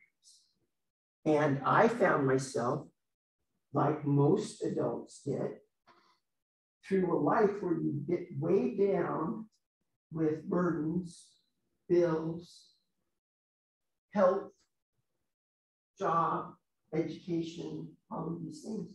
And a lot of adults get to where they're kind of hunched over and wondering how they're going to get through the day. And that's where I found myself. And I realized that I had to change something dramatically because I did not like feeling that way. And so that opened my eyes. I thought, I got to do something different. What am I going to do? All the things in the world could do. I decided I was going to buy a cheap film camera and start taking pictures. Because I love nature, I love hiking and all that. So I got this little cheap film camera, didn't know how to use it, and started taking pictures. And the thing that happened was when I got this camera, this little camera, and I started looking through the lens, what do you think happened? What do you do with a camera in your hand? And you're looking, you go around being depressed? No, you're looking for things. You're seeking out things that are beautiful or unique, something you want to capture. And then you want to learn how to capture the image even better because you want to share this thing that you saw. Oh my goodness, did you know this creature existed? Did you know if you go here, there's a waterfall? Did you know how cute this little neighbor girl's cat is? And you just, it's like my life went from this to this.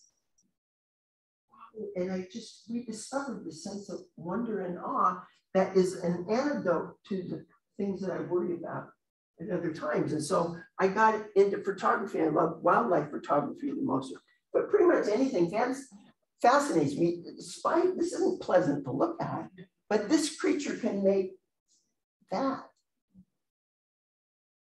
People can't make that. And they do it out of a part of their body that seems inappropriate, but they do that. But that's what we have. I watched this butterfly land in a park in Portland and drink out of a flower a little girl was holding. It was magical.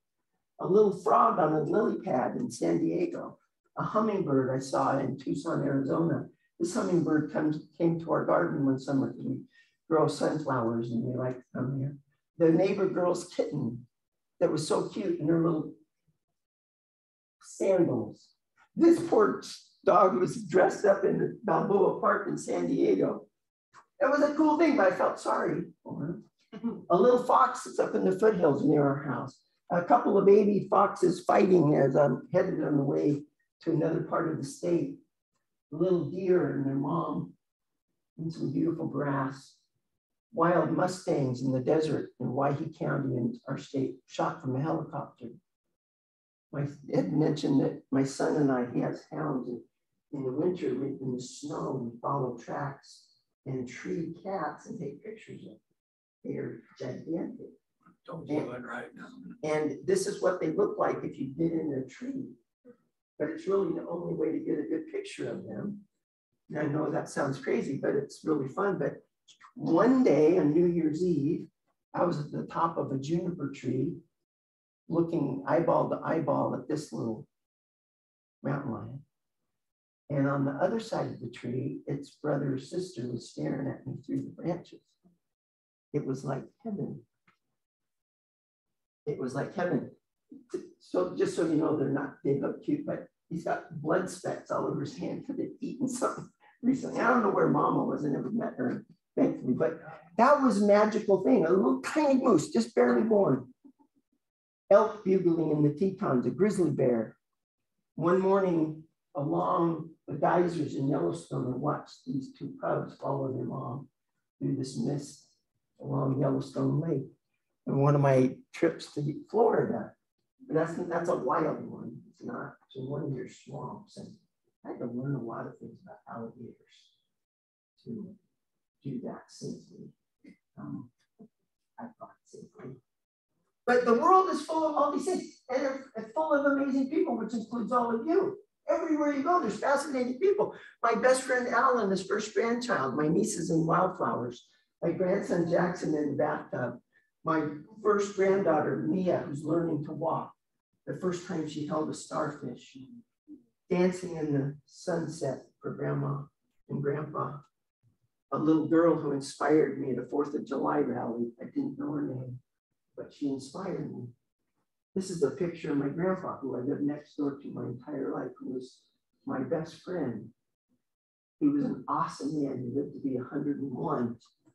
This is Grandpa on Father's Day when he was 98 years old, driving around the pasture. And this is a picture of Grandpa on his funeral program. I talked at his funeral too. But that funeral was not sad like Heidi's. That funeral was a celebration of 101 years of good choices, of laughter, love, service, example. It was a celebration. What greater tribute could you have at the end of your life that people celebrated the things that you did for people? Not because you want any credit, because that's just the way. World's full of opportunities and ventures. You can do all kinds of things. There's unlimited number of things, including jump out of airplanes when your wife is really nice to you for your 60th birthday. Places you can go. Eiffel Tower, standing on the top of the Eiffel Tower. The sun setting, the shadow of the towers going out over Paris. On a cliff in the Yucatan, watching the sun come up over that Mayan temple. Those are the things that are in the world. We live in this awesome place, full of beautiful, wondrous creatures, wonderful people, beautiful vistas, opportunities, adventures. All of those things are in the world. That's a picture of the Grand Prismatic Spring at Yellowstone from a helicopter. I'm hanging out, we took the doors off. I'm hanging out over the edge to take this picture. To give you a sense of scale, these are people. This is a sidewalk. One of the most beautiful things I've ever seen. I didn't take this picture. But that's what you're sitting on. That's what I'm standing on. All of those things I just showed you are on that. And if you go further out, that's a picture I took of the last eclipse. The more you see, you go out and all these wondrous things till you get so far out and you see things like this. And then the coolest picture I've ever seen was a Hubble telescope picture. You've all seen one like it, where they pointed the telescope up to a tiny speck of the universe, deepest, darkest, blackest, most empty part of the known universe, started taking pictures. And this was what came back. This is what they found. Now, if it was completely dark, you could see this better. This one picture includes 5,600 points of light in a tiny speck of the universe, 5,600 points of light, and only a couple of these are stars. Every other point of light is a galaxy like that. And every galaxy is estimated to have between 500 million and 2 trillion stars. That's the universe. How could we ever be bored? One of the saddest things I know about humans, some humans, is that they are here in this beautiful world, in this beautiful universe, and it's all available to them everywhere they look. People, games, adventures, all of these things, endlessly, infinitely fascinating. But that, because of choices they make, that universe begins to collapse, and it gets smaller and smaller and smaller. The focus gets narrow until their life becomes this. This is their life. This is their culture. This is their friend. This is their comforter. This is the thing they need more than anything. It's something they would give up everything for, including their life, the lives and happiness of people that love them. That's what it's down to. When I think about drug education, my general thought is the more we can open up children's minds and our own and go from this to this, is when we start to have more success. We need to help people understand the possibilities, the consequences of good choices, what happens when bad choices are made, and how those choices never just affect the person that made that choice. So that's basically what I came to tell you. I hope it was somewhat close to what the listening you guys wanted. And education works. Miracles will happen because of what you do. And if you need to get a hold of me, text, email is the easiest, just like Ed, and it's 24/7, basically. So God bless you for being here, doing what you do. Get some help, get more people fired up. I'll try to help you. We'll try to help you with some kids this afternoon. And then use them, put them to work, believe in them, teach them, motivate them, inspire them, then let them inspire you. That's it. Any questions for Monty? I told them everything they needed to know. So There is nothing. In the Zoom chat? they've all shut off their computers. Well, if you think of anything, we got a few more minutes. I'm going to introduce Kylie Savoy. She's the chair of our marijuana work group. She'll say some words. So another round of applause for Monty and Ed. So for those of you who don't know me, my name is Kylie Savoy, and I do manage the tobacco prevention program here in Indian River County for the Quizzack Foundation, but I'm also an active part of SAFER, and I chair the marijuana subgroup along with the tobacco work group. I just want to let you know, we have a lot of work to do in this community. I know Ed has given us and Monty has given us plenty to work on. So our next marijuana work group meeting is Thursday, October 21st at 3 o'clock. We'll be meeting at the Substance Awareness Center or via Zoom, so I encourage you all to attend. But thank you again for coming out. You're welcome. Right? Okay, I just want to say again, thank you. And Ed, next time I will have you come in the winter. Yeah. I promise. Right? Yeah, you have been promising that for several years now. Last time it was going to be January, but I will next time. But I would just want to thank you again, Monty. We look forward to you staying with our youth. It was great, and to get them motivated is awesome.